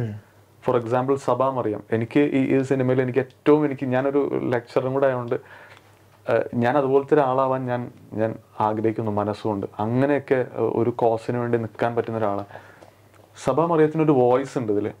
ആ വോയിസ് ഡിജോയുടെയോ ഷാരിസിൻ്റെയോ ഞങ്ങളുടെ ടീമിൻ്റെ ഒരു ഉൾഭയം കാരണം ആ വോയിസ് സൈലൻസ് ആവാൻ പാടില്ല. പിന്നെ റൈറ്റിങ്ങിൽ ഒരു പോയിന്റ് ഉണ്ട് ബ്രദർ. നമ്മൾ എല്ലാം ഡിസ്കസ് ചെയ്ത് നമ്മൾ എഴുതി തുടങ്ങുമ്പോൾ ഒരു പോയിന്റ് ഉണ്ട്, അത് എല്ലാ റൈറ്റേഴ്സിനും അത് മനസ്സിലാവും. ഒരു പോയിന്റ് എത്തുമ്പോൾ ഇങ്ങോട്ട് സംസാരിക്കും.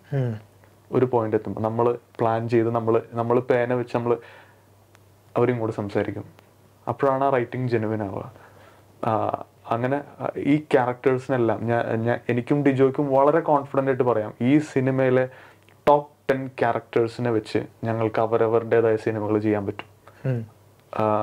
അവരവരുടെ, for example the constable Murthy, he's the bridge between Aravind Swaminathan and Sajjan Kumar. അദ്ദേഹത്തിന്റെ ഒരു സിനിമ ചെയ്യാൻ വേണമെങ്കിൽ ശരിക്കും അദ്ദേഹത്തിന്റെ സീൻസ് നോക്കിയാൽ അദ്ദേഹത്തിന്റെ സിനിമ ഇതിൽ തന്നെ ഉണ്ട്. അത്രയും ഇമ്പോർട്ടൻ്റ് ഒരു ക്യാരക്ടറാണ്. ഞങ്ങൾക്ക് വളരെ സന്തോഷമുള്ള മറ്റൊരു കാര്യം, ഈ സിനിമ രണ്ടാമത് കണ്ട ഒരുപാട് പേർക്ക് ആദ്യം കണ്ടതിനേക്കാൾ ഭയങ്കര ഇഷ്ടമായി. അത് റിയാലിറ്റി ആട്ടോ. അതായത് കാര്യം എന്താ വെച്ചാൽ ഈ സിനിമ ഇപ്പം ഞാനൊക്കെ ഇതൊരു 50 പ്രാവശ്യം എഡിറ്റിംഗ് ടേബിളിൽ കണ്ട് റിയലൈസ് ചെയ്ത കുറേ പോയിന്റ്സ് ഉണ്ട്. സോ അത് മേ ബി ഒരു പ്രേക്ഷകൻ രണ്ടാമതും ഒക്കെ കണ്ടു കഴിയുമ്പോൾ ഡെഫിനറ്റ്ലി കിട്ടും. ഇത് അതുകൊണ്ടായിരുന്നല്ലേ, അല്ലെങ്കിൽ അത് കാരണം വരുന്നില്ല. അപ്പൊ അത് ഈ സിനിമയിൽ സംഭവിക്കും. അത് പിന്നെ റിലീസിനോടനുബന്ധിച്ച് എനിക്കൊന്ന് റിലീസിന് മുന്നേ ഞാൻ ആഗ്രഹിച്ചിരുന്നു ഇതിനൊരു റിപ്പീറ്റഡ് വ്യൂയിങ് ഉണ്ടാവും എന്ന് വിചാരിച്ചു. അത് നടന്നിട്ടുണ്ട്. ചിലരൊക്കെ 2-3 തവണ കണ്ടപ്പോഴാണ് ചേട്ടാ മറ്റേന്നൊക്കെ പറയുമ്പോൾ അതില് ജസ്റ്റ് ഒന്ന് ആഡ് ചെയ്യാനായിട്ട്, അതായത് ഈ എല്ലാ ഇഷ്യൂസും അഡ്രസ് ചെയ്യാൻ പറ്റുമോ എന്നുള്ളത് സത്യം പറഞ്ഞാൽ എനിക്ക് തോന്നും ഷാരിസ് ഇപ്പൊ പറഞ്ഞ പോലെ എല്ലാ ക്യാരക്ടേഴ്സിന്റെ ഡെഫിനിഷൻ കീപ്പ് ചെയ്തോ. ഇതൊന്നും പേർപ്പസ്ഫുള്ളി ആദ്യമേ ഇന്റൻഡഡ് ആയിരുന്നില്ല. അതിന്റെ ഒരു കറക്റ്റ് കാര്യം, ഇത് ആദ്യമേ ഇവൻ പറഞ്ഞ ഒരു 5 മിനിറ്റ് പ്ലോട്ടില് അത് കീപ്പ് ചെയ്യുക. അത് ഭയങ്കര ഇമ്പോർട്ടൻ്റ് കാര്യം. ആ 5 മിനിറ്റ്സിന്റെ ഒരു കഥയാണ് എനിക്കൊരു ഭയങ്കരമായിട്ടൊരു ഫയർ കിട്ടുക. അത് നമ്മൾ ഇതിൻ്റെ അകത്ത് ഇത്രയും 100-150 ഇൻസിഡൻസ് കയറ്റി എന്ന് പറഞ്ഞിട്ട് ആ ഫയർ നഷ്ടപ്പെടാൻ പാടില്ല. അതെന്തായിരുന്നു അതിന്റെ ഒരു പോയിന്റ്, അത് ഈ സിനിമയിൽ ഉണ്ടാവണം.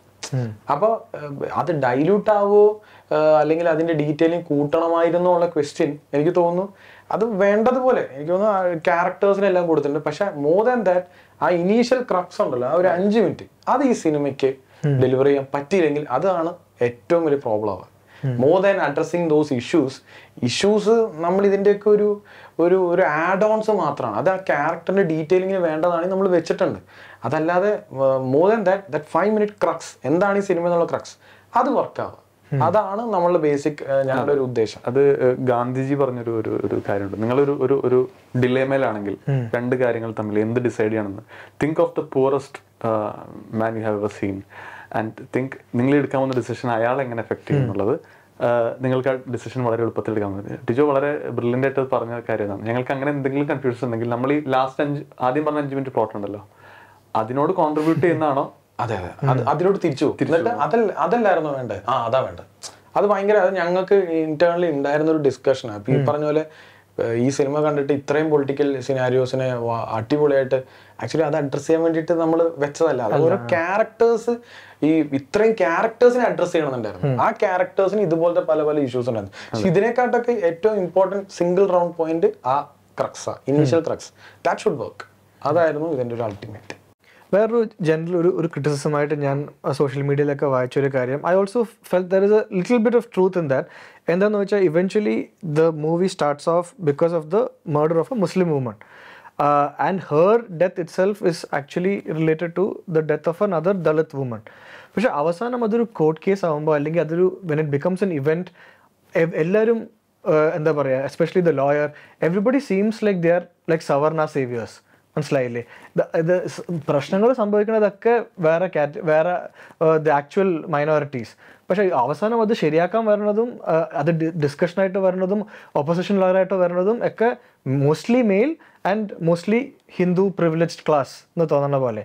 Even Gauri who actually wears the hijab to support the teacher, she is also Hindu. She's not another Muslim woman who has come there. അപ്പോൾ do you feel there is some logic to this reading? Aravind സ്വാമിനാഥൻ്റെ കാസ്റ്റോ ഇത് എനിക്കറിയില്ല.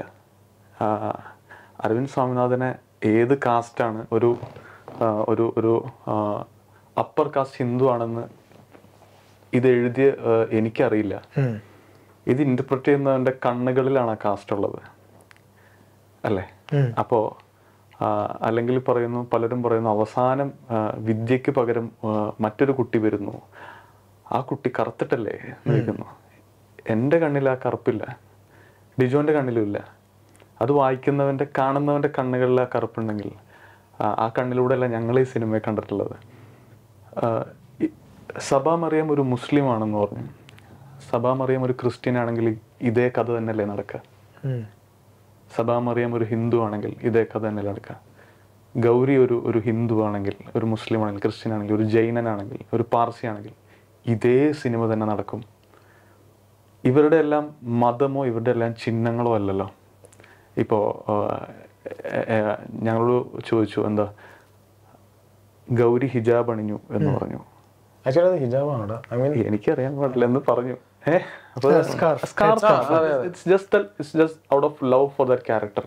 ആ സമയത്ത് നിങ്ങളത് shoot ചെയ്യുമ്പോൾ ഹിജാബ് issue നടക്കുന്നുണ്ടോ കർണാടക? അല്ല, സത്യം പറയാലോ, അതിന്റെ കോർ റിയാലിറ്റി എന്ന് പറഞ്ഞാൽ അതാ പറഞ്ഞ ഈ ഇഷ്യൂസ് നടക്കുന്നുണ്ടോ ഇല്ലയോ എന്ന് പോലും ഞങ്ങൾ നോക്കിയിട്ടില്ല. ഞങ്ങൾ ബേസിക്കലി ഞാൻ അതിന്റെ ഒരു ക്ലിയർ ഇൻഡിക്കേഷൻ പറയാം. അതായത് ഞാൻ ഒരു പെർട്ടിക്കുലർ റിലീജിയനിലാണ്, ഞാൻ അത് മെൻഷൻ ചെയ്യുന്നില്ല. ഓബ്വിയസ്ലി ഇദ്ദേഹം ഒരു പെർട്ടിക്കുലർ റിലീജിയനാണ്. നിങ്ങൾ ഞാൻ ഇതേ ഇന്റർവ്യൂവിൽ വന്നിട്ട് ഇദ്ദേഹത്തെ പറ്റി മോശമായിട്ട് പറഞ്ഞു. ഇദ്ദേഹം എപ്പോഴും ഈ പറഞ്ഞ പോലെ ബ്ലാക്ക് ഷർട്ടും ഇടുന്ന ഒരു വ്യക്തിയാണ്. അപ്പൊ ഞാൻ അതിനെ പ്രൊട്ടസ്റ്റ് ചെയ്യുന്നത് എങ്ങനെയായിരിക്കും? ഞാൻ out of religion, out of ഇതില്ല, because out of pure love for Sharis. അതായത് ആ വ്യക്തി എനിക്ക് ഭയങ്കരമായിട്ട് അറിയാം. അപ്പൊ അദ്ദേഹത്തെ മോശമായിട്ട് നിങ്ങൾ പറയാൻ പാടില്ല. ഈവൻ ദോ ഞാൻ നിങ്ങളെ ഞാൻ നിങ്ങളെ തല്ലുമെന്നല്ല ചെയ്യണം. ഞാൻ അതിന് കാണിക്കുന്ന എന്റെ വേ ഓഫ് പ്രൊട്ടസ്റ്റ് എന്തായാലും may be next day I will come in that black dress just to show that I love this guy. അല്ലാതെ അവിടെ brother I am Hindu or may be I am a Muslim so he's അങ്ങനെയല്ല. ഇപ്പൊ നിങ്ങൾ പറഞ്ഞില്ലേ ഹിജാബ് എന്ന് പറഞ്ഞപ്പോൾ തന്നെ ഞാൻ ഐ വാസ് ലൈക്ക് ഹിജാബ്, ആ പെൺകുട്ടി അല്ലെങ്കിൽ ആ ഗൗരി എന്ന് പറയുന്ന ക്യാരക്ടർ ഒരു ഷോൾ ഇട്ടിരുന്നു. ആ ഷോള് എന്ന് കരുതി പിന്നീട് ആ ഗൗരിയെ കാണിക്കുമ്പോൾ എപ്പോഴും ഷോള് തലയിൽ അതൊരു സ്ത്രീ ഇടുന്നതാണ്. ഇട്ടില്ലെങ്കിലും that is okay, കുർത്തിടാറുണ്ട്, that's fine. അന്ന് അവൾ അത് ഇട്ടിരുന്നു. അവിടെ വന്ന വൈസ് ചാൻസലർ അല്ലെങ്കിൽ അങ്ങനെ വൈസ് ചാൻസലർ അവിടെ മോശമായിട്ട് പറഞ്ഞായിട്ട് ഞാൻ കൺസിഡർ ചെയ്യുന്നില്ല കേട്ടോ. അത് ആദ്യമേ വിശാലിനെ ക്ലിയർ ചെയ്ത് തരാം. വൈസ് ചാൻസലറിന്റെ മീറ്റിംഗ് എന്താണെന്ന് പറയുക, അദ്ദേഹം അന്ന് രാവിലെ തൊട്ട് ഫ്ലഡഡ് വിത്ത് മെസ്സേജസ് ആണ്. മൊബൈലിൽ നിന്ന് കോൾ വരെ, the chancellor is calling, the governor is calling, what the bloody bullshit is happening around. അവരിത് ചെയ്യുന്നു, ഇവരിത് ചെയ്യുന്നു, മൊത്തം പ്രശ്നം ഉണ്ടായിക്കൊണ്ട് നിങ്ങൾ എന്ത് തേങ്ങാക്കൊലയെ കാണിക്കണമെന്ന് ചോദിക്കുക. വി സി എന്ത് ചെയ്യും? വി സി അവിടെ വന്നിട്ട് മക്കളെ നിങ്ങളെല്ലാവരെയും ദൈവം അനുഗ്രഹിക്കട്ടെ, ഇനി ഇതുപോലെ ചെയ്യും പറയൂ? വി സി പറയില്ല. ഞാൻ പറയുന്നത് വി സി അവിടെ ഒരു വില്ലനല്ല, അദ്ദേഹത്തിന്റെ സാഹചര്യമാണ് അദ്ദേഹത്തെ വില്ലനാക്കിയത്. വി സി അവിടെ വന്നിട്ട് ഔട്ട് ഓഫ് ദേഷ്യത്തിന്റെ പുറത്താണ് വി സി പറയുന്നത് ദിസ് ഇസ് എ വാർണിംഗ്, നിങ്ങൾ അത് ആദ്യം മനസ്സിലാക്കി, ഇനി ഈ ടോപ്പിക് ഇവിടെ കൊണ്ടുവരരുത്. ഇത് ഉണ്ടാക്കിയത് എന്താണെന്ന് അറിയാം, ഈ ന്യൂസ് ആർട്ടിക്കിൾ കണ്ടോ, ഇത് ഇങ്ങനെ പൊയ്ക്കൊണ്ടിരിക്കുക, വാട്ട് ഇസ് ദിസ് മാൻ എന്ന് ഇതാണ് നാച്ചുറലി പറയാം. ഞാനത് സിനിമാറ്റിക് വേർഷനിൽ നമ്മളതിന് പ്ലേ ചെയ്തു. അപ്പൊ അത് മ്യൂസിക്കും ഇതെല്ലാം കൂടെ കാണുമ്പോൾ നിങ്ങൾക്ക് ദാറ്റ് ഇസ് മൈ വിഷൻ. അത് അങ്ങനെയല്ലേ അദ്ദേഹം അത് പറഞ്ഞു, അത് അദ്ദേഹത്തിന്റെ ഇറിറ്റേഷനാണ്. Same thing is applicable for the judge. അവിടെയുള്ള അലോക് വർമ്മ എന്ന് പറയുന്ന നമ്മൾ പ്ലേസ് ചെയ്ത ജഡ്ജ്, പുള്ളി നല്ല മനുഷ്യനാണ്. ഇപ്പൊ ഇതേ പറഞ്ഞ വി സി ഇല്ലേ, വി സിനെ പിന്നെ നമ്മൾ ആരെങ്കിലും കൊല്ലുന്നതായിട്ടോ എന്തെങ്കിലും ഇല്ല. V C is out of അതാണ് നമ്മുടെ ബ്രില്യൻസ്. ഞാൻ ഇങ്ങനത്തെ പോയിന്റ്സ് എടുത്ത് വെക്കുക. അതായത് വി സിനെ പിന്നെ എൻഡില് സഭ ഒരു ഇഷ്യൂ വന്നപ്പോഴും വി സി അവിടെ this is the thing goes to the majority. ആരൊക്കെ ഉണ്ട്, ദ മീറ്റിംഗ് ഇസ് ഓവർ. അതാണ് വി സി പറയുന്നത്. അത് കഴിഞ്ഞ് പുള്ളി പോയി. പുള്ളിക്ക് അല്ലാതെ അവിടെ വന്നിട്ട് നിങ്ങൾ പറ പ്രശ്നമുണ്ടോ, നീ പറ മോളെ നിനക്ക് പ്രശ്നമുണ്ടോ ചോദിക്കില്ല. Same thing is for Alok Varma, ആ ജഡ്ജ്. പുള്ളി പ്ലേ ചെയ്തു, പുള്ളിയുടെ സ്ലിപ്പ് ഓഫ് ടങ്. പുള്ളി അരവിന്ദ്, കാരണം ഈ അരവിന്ദ് എന്താ ചെയ്യുന്നത്? അരവിന്ദ് ഇറിറ്റേറ്റ് ചെയ്യണം. നിങ്ങൾ ആലോചിച്ചു, ഒരു I am the presiding officer. ഞങ്ങൾ ഇന്റർവ്യൂ ചെയ്യാൻ വന്നില്ല വിശാൽ ഇവിടെ നിന്ന് ചൊറിയാണ്. In between U camera cut the camera sir, ഒരു സെക്കൻഡ്. ചുമ്മാ ഇറിറ്റേറ്റ് ഉണ്ട്. ഞാൻ ചൂടാവില്ലേ? വിശാൽ എന്ത് തേങ്ങാക്കൊലയൊക്കെ കാണിക്കുന്നത് പറയും. സെയിം തിങ് ആണ് Alok Varma. Come on Aravind cut the crap, what is this? ഓരോരുത്തർ കണ്ട ഇതാണ് പുള്ളി പറയുന്നത്. പുള്ളി വളരെ സ്വീറ്റ് ഗൈ ആണ്. അപ്പൊ അരവിന്ദ് വീണ്ടും ഇറിറ്റേറ്റ് ചെയ്യുക. അപ്പൊ വീണ്ടും അടുത്ത ക്വസ്റ്റ്യൻ വരും. ഇതേ അലോക് വർമ്മ ഒരു പോയിന്റ് അരവിന്ദ് റേസ് ചെയ്തപ്പോ പുള്ളി എന്താ പറഞ്ഞേ, Iyer sir please hold, do you stand by the statement what CW6 said? എന്താ ഇത് സർ? അതാണ് അലോക് വർമ്മയുടെ. നമ്മളെല്ലാവർക്കും ഒരു മാത്രമല്ല ഈ സ്ലിപ്പ് ഓഫ് ടങ് എന്നുള്ളത് അതൊരു അലോക് വർമ്മയിൽ നിന്നും വരുന്നത്. അത് 101% ഞാൻ വിശ്വസിക്കുന്നു അത് നമ്മളിൽ എല്ലാവരിലും ഉള്ളൊരു അത്. അല്ലാതെ അവിടെ ഈ ജാതിയോ ഇപ്പൊ നിങ്ങൾ നേരത്തെ പറഞ്ഞില്ലേ ഹിജാബ്, നമ്മൾ അറിഞ്ഞിട്ട് പോലും ഐ മീൻ ചിന്തിച്ചിട്ടില്ല അവിടെ. അതിന്റെ എക്സാമ്പിൾ ആണ് ഞാൻ പറഞ്ഞത്. ഇപ്പൊ ഇദ്ദേഹത്തിന് സംഭവിക്കുമ്പോൾ ഞാനത് ഔട്ട് ഓഫ് ലവ് ചെയ്യുന്ന സെയിം തിങ് ഇത്രയും പഠിപ്പിച്ച് ഇങ്ങനെ സംഭവിച്ച ഒരു ടീച്ചറിനെ പറ്റി VC പറയാൻ പാടില്ല. ഞാൻ വേറെ VC പറഞ്ഞില്ല എന്ന് വിചാരിക്കുക, ആ സീൻ എനിക്ക് വെക്കാൻ പറ്റുമോ? വെക്കാൻ പറ്റില്ല. ഇവന് എഴുതാൻ പറ്റുമോ? കാര്യം എന്റെ ഉള്ളിലും ദ ഫയർ ഷുഡ് കം. ഇവരെല്ലാരും ഒരു സ്ഥലം വരും, വിഷ്വലി നമുക്ക് അവിടെ നിന്ന് കൈ പൊക്കുമ്പോ നിങ്ങൾക്ക് കൈ പൊക്കാൻ തോന്നണം, എന്നാലേ എനിക്കൊരു അത് വരണമെങ്കിൽ ഇത് അവിടെ ഒരു റിവോൾട്ട് ഉണ്ടാക്കണ്ടേ. ഇപ്പൊ ഈ കഥയെ മാറ്റി നിർത്തി വെറുതെ വീട്ടിലുള്ള അച്ഛനും ഒരു ഭാര്യയും തമ്മിലുള്ള വിഷയവും മകൻ പുറത്തു വന്ന് പറയുന്നത് കണ്ടാൽ നിങ്ങൾ ഈ ക്വസ്റ്റ്യൻ വരില്ല. കാര്യം എന്താ വെച്ചാൽ അച്ഛനും അമ്മയും ഒന്നാണ്, അല്ലെങ്കിൽ ആ കുടുംബത്തിൽ അവർ തമ്മിൽ പ്രശ്നം ഉണ്ടായി മകൻ വന്നു. ഇവിടെ പ്രശ്നം പറ്റിയത് ഒരു VC വന്ന് പറയുകയും അവിടെ നിങ്ങൾ ഈ പറയുന്ന ജാതി ഇതൊക്കെ വന്നതുകൊണ്ടാണ്. നമ്മൾ സത്യം പറഞ്ഞ ഷാരിസ് പറഞ്ഞ പോലെ അതൊന്നും ചിന്തിച്ചിട്ടേ ഇല്ല. അങ്ങനെ ഒരു കാര്യം ഞങ്ങൾക്ക് ഉറപ്പുണ്ട്, ലോകത്തൊരു മനുഷ്യനും വൈറ്റും അല്ല ബ്ലാക്കും അല്ല. 100% മനുഷ്യരും ഇതിനിടക്കുള്ള കളേഴ്സിലാണ് ഉള്ളത്. ഇത് ഈ സിനിമയിൽ കണ്ടാൽ മനസ്സിലായി. ഈ സിനിമയിലുള്ള ക്യാരക്ടേഴ്സ് എല്ലാം ഒരാളെ നമ്മൾ പ്യുവർ വൈറ്റ്, ഒരാളെയും പ്യുവർ ബ്ലാക്ക് ആയിട്ട് നമ്മൾ വെച്ചിട്ടില്ല. ഞാൻ പറയുന്ന അവരുടെ സ്കിൻ ടോൺ അല്ല കേട്ടോ, അവരുടെ ക്യാരക്ടേഴ്സ്. ഈ അലോക് വർമ്മ പോലും ഡിജോ പറഞ്ഞ പോലെ ഒരു നല്ല മനുഷ്യനാണ്, പക്ഷെ ആ സ്ലിപ്പ് ഓഫ് ടങ് അത് ഞാൻ അയാളുടെ കൂടെ നിൽക്കും, VCയുടെ കൂടെ ഞാൻ നിൽക്കും. കാര്യം നമ്മളൊക്കെ അങ്ങനത്തെ ഒരു ഡെസിഗ്നേഷനിൽ നിൽക്കുമ്പോൾ നമുക്ക് അത്രയും പ്രഷർ. ഞാൻ IT ഫീൽഡിൽ വർക്ക് ചെയ്തതാണ്. നമ്മുടെ ബോസൊക്കെ നമ്മൾ അത്രയും പ്രഷർ വരുമ്പോൾ നമ്മൾ ജൂനിയേഴ്സ് എടുത്ത് പോയി ചൂടാം. എന്താ വിശാലിന് face ചെയ്തിട്ടുണ്ടാവില്ലേ? That is out of pressure. പുള്ളി അവിടെ വന്ന് പറയുന്നത് എല്ലാവർക്കും ഭയം വേണ്ടേ, ബഹുമാനം ഉണ്ടാവും. പുള്ളി വന്ന് ചിരിയും കളിയൊക്കെ ആയിട്ട് വന്നിട്ട് നിന്ന് കഴിഞ്ഞാൽ പുള്ളി നല്ല റെസ്പെക്ട് ചെയ്യും. That is how he maintains his ഡെക്കറം. പുള്ളി അത് വന്ന് പറയുമ്പോൾ ഒഫൻഡഡ് ആയിട്ട് ഫീൽ ചെയ്തു, സ്വാഭാവികം പ്രൊട്ടസ്റ്റ് ഉണ്ടായി. പുള്ളിയല്ല ഈ പിള്ളേരെ തല്ലിച്ചത്, ശരിയല്ലേ? പക്ഷെ അവിടെയാണ് നമ്മുടെ ബ്രില്യൻസ്. കാണുന്ന പ്രേക്ഷകൻ വിചാരിക്കും ഓഹോ പുള്ളി അല്ല.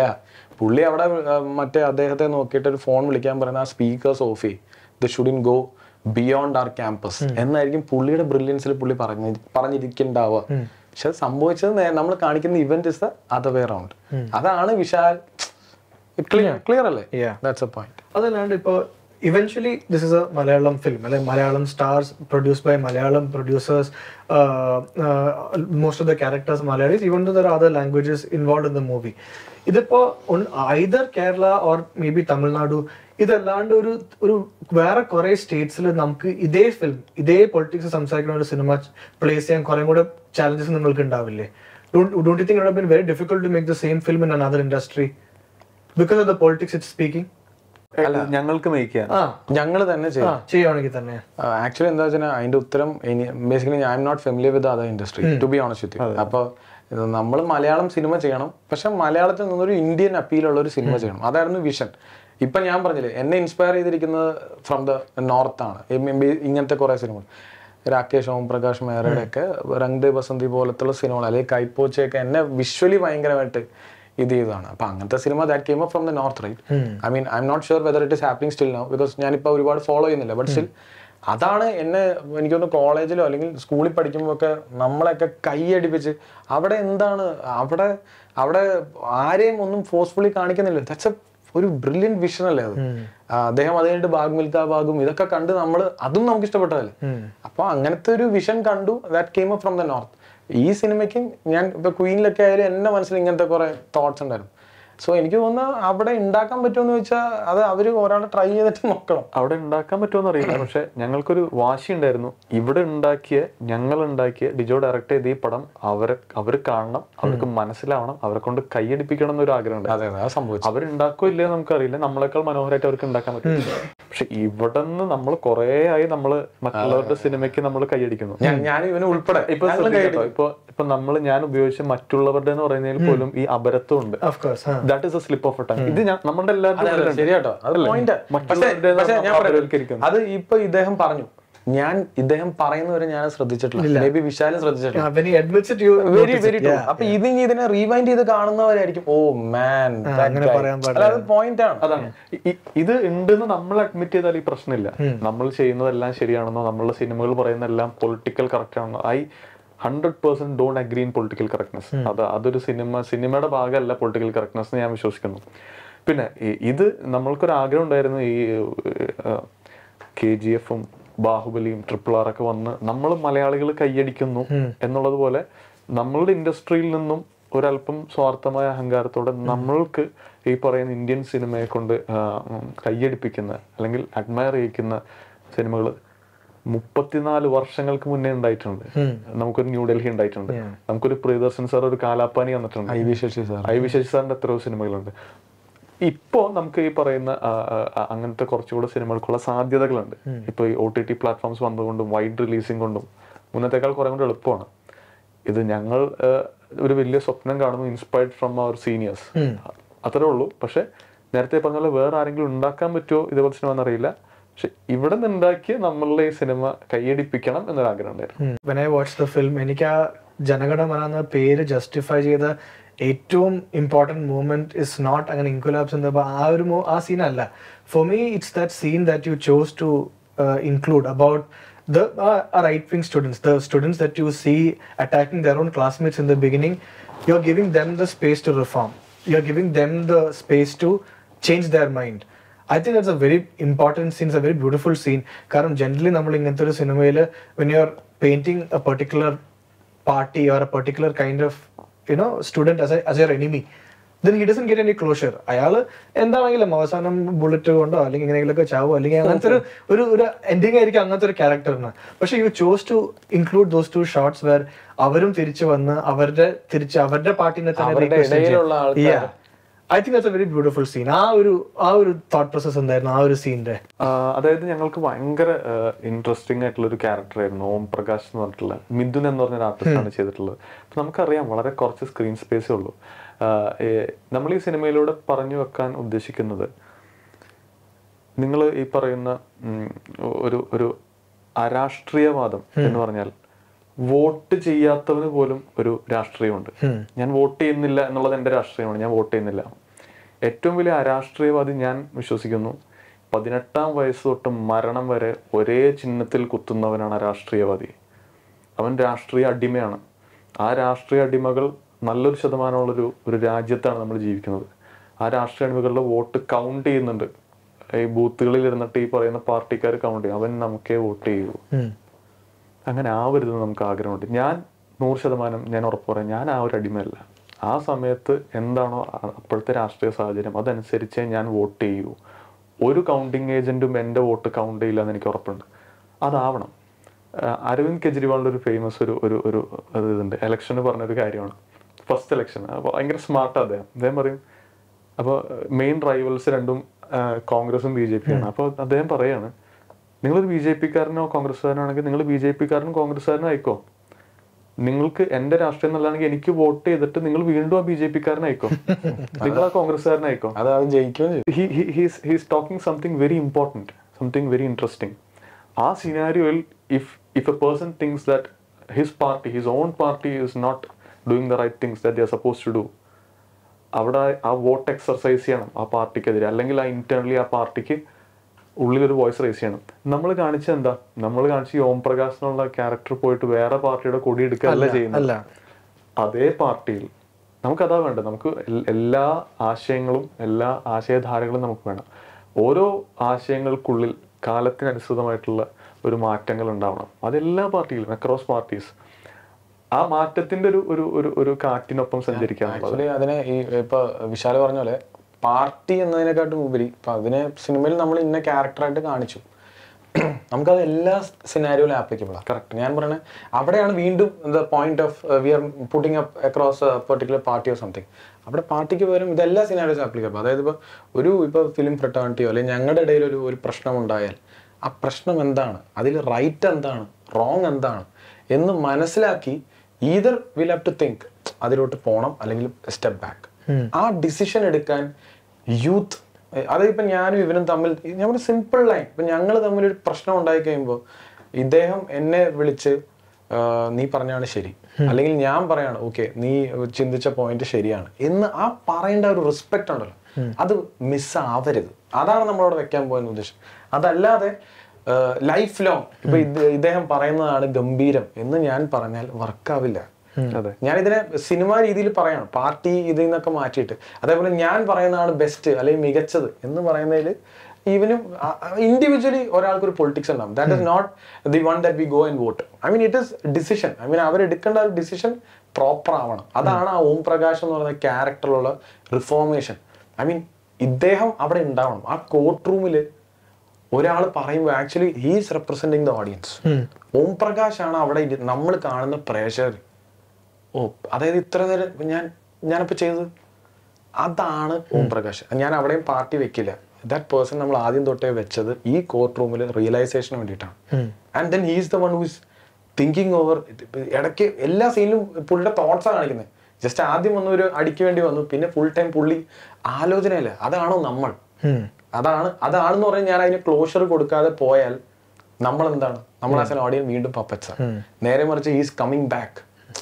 ഇദ്ദേഹം തിരിച്ചു വരുന്നു, is getting reformed, voice raise ചെയ്തു. അതാവണം നമ്മൾ.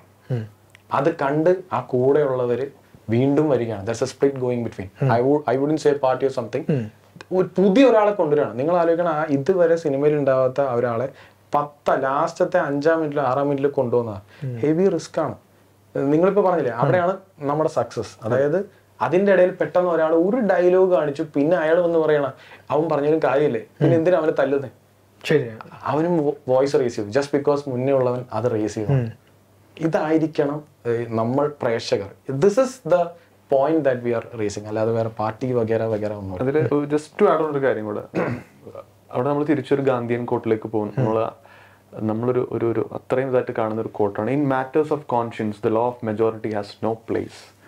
നിങ്ങളുടെ ഉള്ളിൽ നിന്നുള്ളൊരു ഒരു കാര്യത്തിന് അതിന് നിങ്ങൾ മറ്റുള്ളവരെ നോക്കിയിട്ടല്ല നിങ്ങൾ തീരുമാനം എടുക്കേണ്ടത്. In matters of conscience the law of majority has no place. ആ ആശയം നിലനിൽക്കുന്ന ഇന്ത്യയിൽ തന്നെ മനസാക്ഷിയുടെ കാര്യങ്ങളിൽ മെജോറിറ്റി അല്ല നിങ്ങൾ നോക്കണ്ട, ആ മനസാക്ഷിയെ നിങ്ങൾ ഫോളോ ചെയ്യുക. ആ ആശയധാര നിലനിൽക്കുന്ന ഒരു രാജ്യമാണ് ഇന്ത്യ. അതേ രാജ്യത്ത് തന്നെയാണ് ഷഹീദ് ഭഗത് സിംഗ് പറഞ്ഞത്, if the def R to here the voice has to B the noise has to be very loud എന്ന് പറഞ്ഞ പോലെ ഇത് രണ്ടും ഓം പ്രകാശിൽ സംഭവിക്കുന്നുണ്ട്. ഓം പ്രകാശിന്റെ ക്യാരക്ടർ ലാസ്റ്റ് ഭയങ്കര ലൗഡ് ആവുന്നുണ്ട്. അപ്പോൾ ആ ലൗഡ് ആവുക എന്നുള്ളത് ഇന്നത്തെ കാലത്ത് ഏതുമാവട്ടെ, ഏത് സ്ഫിയർ ആവട്ടെ, നമ്മൾ ചിലപ്പോൾ ഒരു എഡ്യൂക്കേഷണൽ ഇൻസ്റ്റിറ്റ്യൂഷനിൽ സഭ അത് റേസ് ചെയ്യുന്നുണ്ട്. ഒരു മീറ്റിംഗിൽ ഈ പറയുന്ന VC-ക്കെതിരെ വൈസ് ചാൻസലർക്കെതിരെ സംസാരിക്കുന്നുണ്ട്, അതെ, അരവിന്ദ് സംസാരിക്കുന്നുണ്ട്. സോ ദിസ് മൂവി റെപ്രസെന്റ് വരെ വോയിസ് റേസ് ചെയ്യണം. അതെ അതെ അതെ. അപ്പൊ ആ ഒരു let's not be silent anymore എന്നുള്ളൊരു സംഭവം. നേരത്തെ പറഞ്ഞ പോലെ ദി പേഴ്സൺ ഹൂസ് ഇൻക്ലൂഡിങ് അതൊന്നും പറയുന്നത് കൂടാണ്ട് അവിടെ എൻഡ് ചെയ്തിരിക്കുന്നത്, ഇഫ് യു കുറച്ചും കൂടെ ഒരു ബെറ്റർ രീതിയിൽ കണ്ടു കഴിഞ്ഞാൽ, where Vince is going for Inkulab, we are placing a Gandhi right behind. It's a mixture. അതാ ഞാൻ പറഞ്ഞത്, ഇതെല്ലാം വേണം. അതാ ഞാൻ പറഞ്ഞത്, we are not sticking to just one philosophy exactly. or one ideology. Very true, very true. അല്ലാതെ see wherein the Maharaja's professor comes in and says something, he is not saying എല്ലാ ദിവസവും പുറത്തു പോകും, അല്ല, he is saying for the right you have to. അത് മനസ്സിലാക്കുക, അത് തിരിച്ചറിയാൻ ശ്രമിക്കൂ എന്നാണ് നമ്മൾ വെക്കുന്ന ഒരു പോയിന്റ്. ഇപ്പൊ വിശാലി പറഞ്ഞ പോയിന്റ്, എനിക്ക് തോന്നുന്നു ഇതുവരെ ഉണ്ടായിരുന്ന ഒരു നല്ല question, what you love in this movie. അത് ഞങ്ങൾക്കും അതാണ് ഈ സിനിമയിലെ ഒരു ജസ്റ്റിഫിക്കേഷൻ. അത് നിങ്ങൾക്ക് ഇഷ്ടപ്പെട്ടു എന്ന് പറയുമ്പോൾ thank you. I want to understand the philosophy of editing that I understand that a character like Prithviraj in another film generally second half il oru flashback undavum. You want me to rephrase the question? alla ഞാൻ lag ഉണ്ടെന്നല്ല, I am not saying lag ഉണ്ടെന്നല്ല ഞാൻ പറയാൻ പോണത്. അതിന്റെ basically second half ന്റെ ഒരു preface പോലെ നിങ്ങൾ last cinema കഴിഞ്ഞിട്ട് after you already have achieved that high, അത് കഴിഞ്ഞിട്ട് you kept എത്ര 10 minutes, almost 10 minutes. In a regular film you either start with എന്താ പറയാ ഒരു flashback to justify Prithviraj's character, or in the second half പെട്ടെന്ന് film interval കഴിഞ്ഞ് start ചെയ്യുമ്പോൾ തന്നെ there will be one flashback in the second half to kind of ഇതാണ് പൃഥ്വിരാജ്, അല്ലാണ്ട് വെറുതെ ആളിങ്ങനെ കഷ്ടപ്പെട്ടു വന്ന് വേറെ ആൾക്കാർക്ക് വേണ്ടി ഫൈറ്റ് ചെയ്യില്ലല്ലോ. പക്ഷെ ഇത്രയും ലോങ് ഒരു പ്രിഫേസ് വെക്കാൻ, അല്ല അതും അങ്ങനെ എഡിറ്റ് ചെയ്യാൻ, ഇത്രയും സമയം കൊടുത്ത് എഡിറ്റ് ചെയ്യാനുള്ള ഒരു ലോജിക് എന്തായിരുന്നു അതിന്റെ? അത് എന്തിന് ചെയ്തു എന്നല്ലേ, അത്രയും സ്പേസ് കൊടുക്കണമായിരുന്നു ഉള്ളതല്ലേ, ഇത്രയും സ്പേസ്, ഇത്രയും ഡീറ്റെയിൽസ് വേണം. It is not because of എന്താ പറയാ, അല്ലെങ്കിൽ ഞങ്ങൾക്ക് മനസ്സിലാവില്ലായിരുന്നു. ഞാൻ അതിനെ ഡിവൈഡ് ചെയ്യാം. ഈ ഞങ്ങൾ എന്ന് പറയുന്നത് വിശാലിന്റെ ഏജ് ഗ്രൂപ്പ്, അല്ലെങ്കിൽ വിശാലിനെക്കാട്ടി യങ് ആയിട്ടുള്ള എന്റെ ഏജ് ഗ്രൂപ്പിൽ പെടുന്നതല്ല. Just jokes apart. അപ്പൊ ലൈക്ക് അതായത് വിശാൽ അല്ല ജോക്സ് അപ്പാർട്ട്. അപ്പൊ നമ്മുടെ ഏജ് ഗ്രൂപ്പിലുള്ളവരെ അവരുടെ മാത്രമല്ല സിനിമ. അതാണ് എന്റെ ഫസ്റ്റ് പോയിന്റ്. ഞങ്ങൾ തിയേറ്റർ വിസിറ്റ്സിന് പോയപ്പോ why are V doing theatre visits? Simple, success ആയി, സോഫയിൽ പോയി ഒന്ന് റിക്ലൈനറിൽ ഒന്ന് റിലാക്സ് ചെയ്തോടെ. We did not. നമ്മൾ തിയേറ്റേഴ്സിൽ കയറി ഇറങ്ങി. V wanted to know the exact pulse. അവർ എവിടെയാണ് നമ്മുടെ സിനിമയ്ക്ക് എവിടെ കൈയടിക്കുന്നു. ബിക്കോസ് ഞങ്ങളിത് എല്ലാ സിനിമയ്ക്കും ചെയ്യുന്നു. അവിടെ എവിടെ കൈയടിക്കുന്നു. ഒരു പർട്ടിക്കുലർ പോയിന്റ് സിനിമ കഴിഞ്ഞ് വരുമ്പോൾ 80-85 years ആയിട്ടുള്ള ഒരു അങ്കിൾ ആൻഡ് ആൻറ്റി വന്നിട്ട് കൈ തരികയാണ്. അവർക്ക് കണക്റ്റായി. ഇപ്പൊ ഈ പറഞ്ഞാൽ ഞാനൊരു ജസ്റ്റിഫിക്കേഷൻ പറയാണ്. വിശാലോ അല്ലെങ്കിൽ നമ്മളെ പോലെ ഭയങ്കര ഫിലിമി ബഫ്സ് ആയിട്ടുള്ളവർക്ക് ഈ 10 minute ഓവറായിരിക്കും, ടൂ മച്ച് ആയിരിക്കും. ഇത് ഊഹിച്ചൂടെ, അല്ലെങ്കിൽ ഇതൊക്കെ ഇനി നെക്സ്റ്റ് പാർട്ട് നിങ്ങൾ ചെയ്യുമ്പോൾ ചെയ്താൽ പോരെ. അല്ലെങ്കിൽ ഈ പറയുന്ന പോലെ ബാഹുബലി പോലെ പരിപാടി അവിടെ തീർക്കാം. ശരിയാണ്. പക്ഷെ എനിക്ക് എല്ലാ ഗ്രൂപ്പ്സിനെയും കവർ ചെയ്യണം. അത് ഞങ്ങൾക്ക് പല തിയേറ്റേഴ്സിൽ നിന്ന് കിട്ടിയിട്ടുണ്ട്. ദാറ്റ്സ് എ ഗ്രൂപ്പ് ലൈക്ക് ഒരു നല്ല ഏജ്ഡ് ആയിട്ടുള്ളവരൊക്കെ അവർ എൻജോയ് ചെയ്യുന്നുണ്ട്. പാവം. അപ്പൊ എന്നെ വിളിച്ച് പറയുന്ന എന്ത് പറ്റി, അവർക്ക് അറിയില്ല. ആ ഗ്രൂപ്പ് എന്നെ വിളിച്ചു ചോദിക്കുന്ന എന്ത് പറ്റി, ആ മോൾക്ക് എന്താ പറ്റിയേ എന്ന് ചോദിച്ചു. അവരോട് ഞാൻ പറയാ ആന്റി സെക്കൻഡ് പാർട്ട് ഉണ്ട്. വിശാലിനെ പോലുള്ള crowd, brother we already know there is A second part. Then why the കാര്യം ഞങ്ങൾക്ക് അറിയാം. ട്രെയിലറിലും ടീസറിലും യു ഓൾറെഡി ടോൾഡ്. സി ഈ ഗ്രൂപ്പിനെ ഞാൻ എന്ത് ചെയ്യും? അവരെ വെറുതെ വിടാൻ പറ്റില്ല.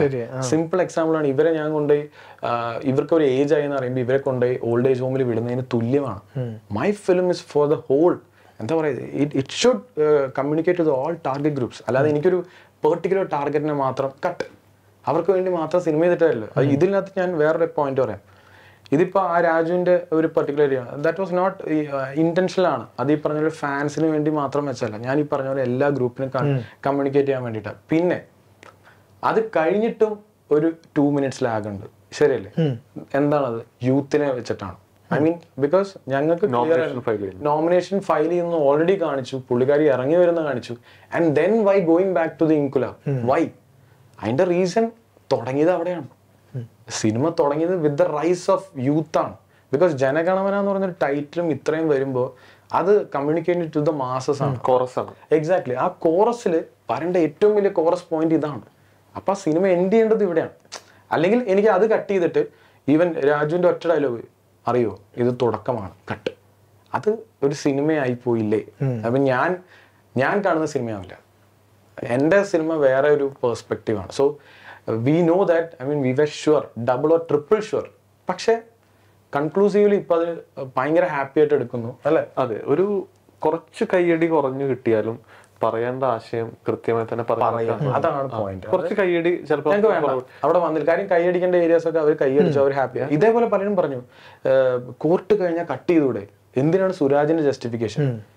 അത്ര സുരാജ്, ഐ മീൻ സജ്ജൻ കുമാർ എന്ന് പറഞ്ഞ ക്യാരക്ടറിന് ഒരു ജസ്റ്റിഫിക്കേഷൻ ഉണ്ട്, അത് പറയണം. അവര് ദാറ്റ് വാസ് ടു ലോങ് എന്ന് പറഞ്ഞ ഒരു ഗ്രൂപ്പ് ഉണ്ട്. ഇതിപ്പോ ഡിജോക്ക് ജസ്റ്റ് പറഞ്ഞു, ഡിജോക്ക് ഭയങ്കര സ്വാർത്ഥമായിട്ട് വേണമെങ്കിൽ ഇത് മുടിവല്ലേ, ഇത് താരമ്പോ ഉള്ളടത്ത് ഡയറക്ടർ കാർഡ് വന്ന ആപ്പെട്ട ഡയറക്ടർ കാർഡിന് കൈയടിയ.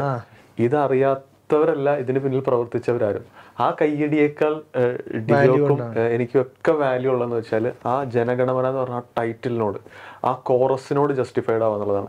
പിന്നെ നേരത്തെ ഡിജോ പറഞ്ഞ ഈ പറയുന്ന ഇത്തിരി സീനിയർ ആയിട്ടുള്ള ഒരു ഇതിന്റെ പ്രൊമോഷൻസ് ഒന്നും കാണാതെ പോസ്റ്ററുകളും ഹോർഡിങ്ങുകളും മാത്രം കണ്ടുവരുന്ന ഒരു ക്രൗഡ്, ഞങ്ങൾ ഇപ്പോഴും വിശ്വസിക്കുന്നു അതാണ് ക്രൗഡ്.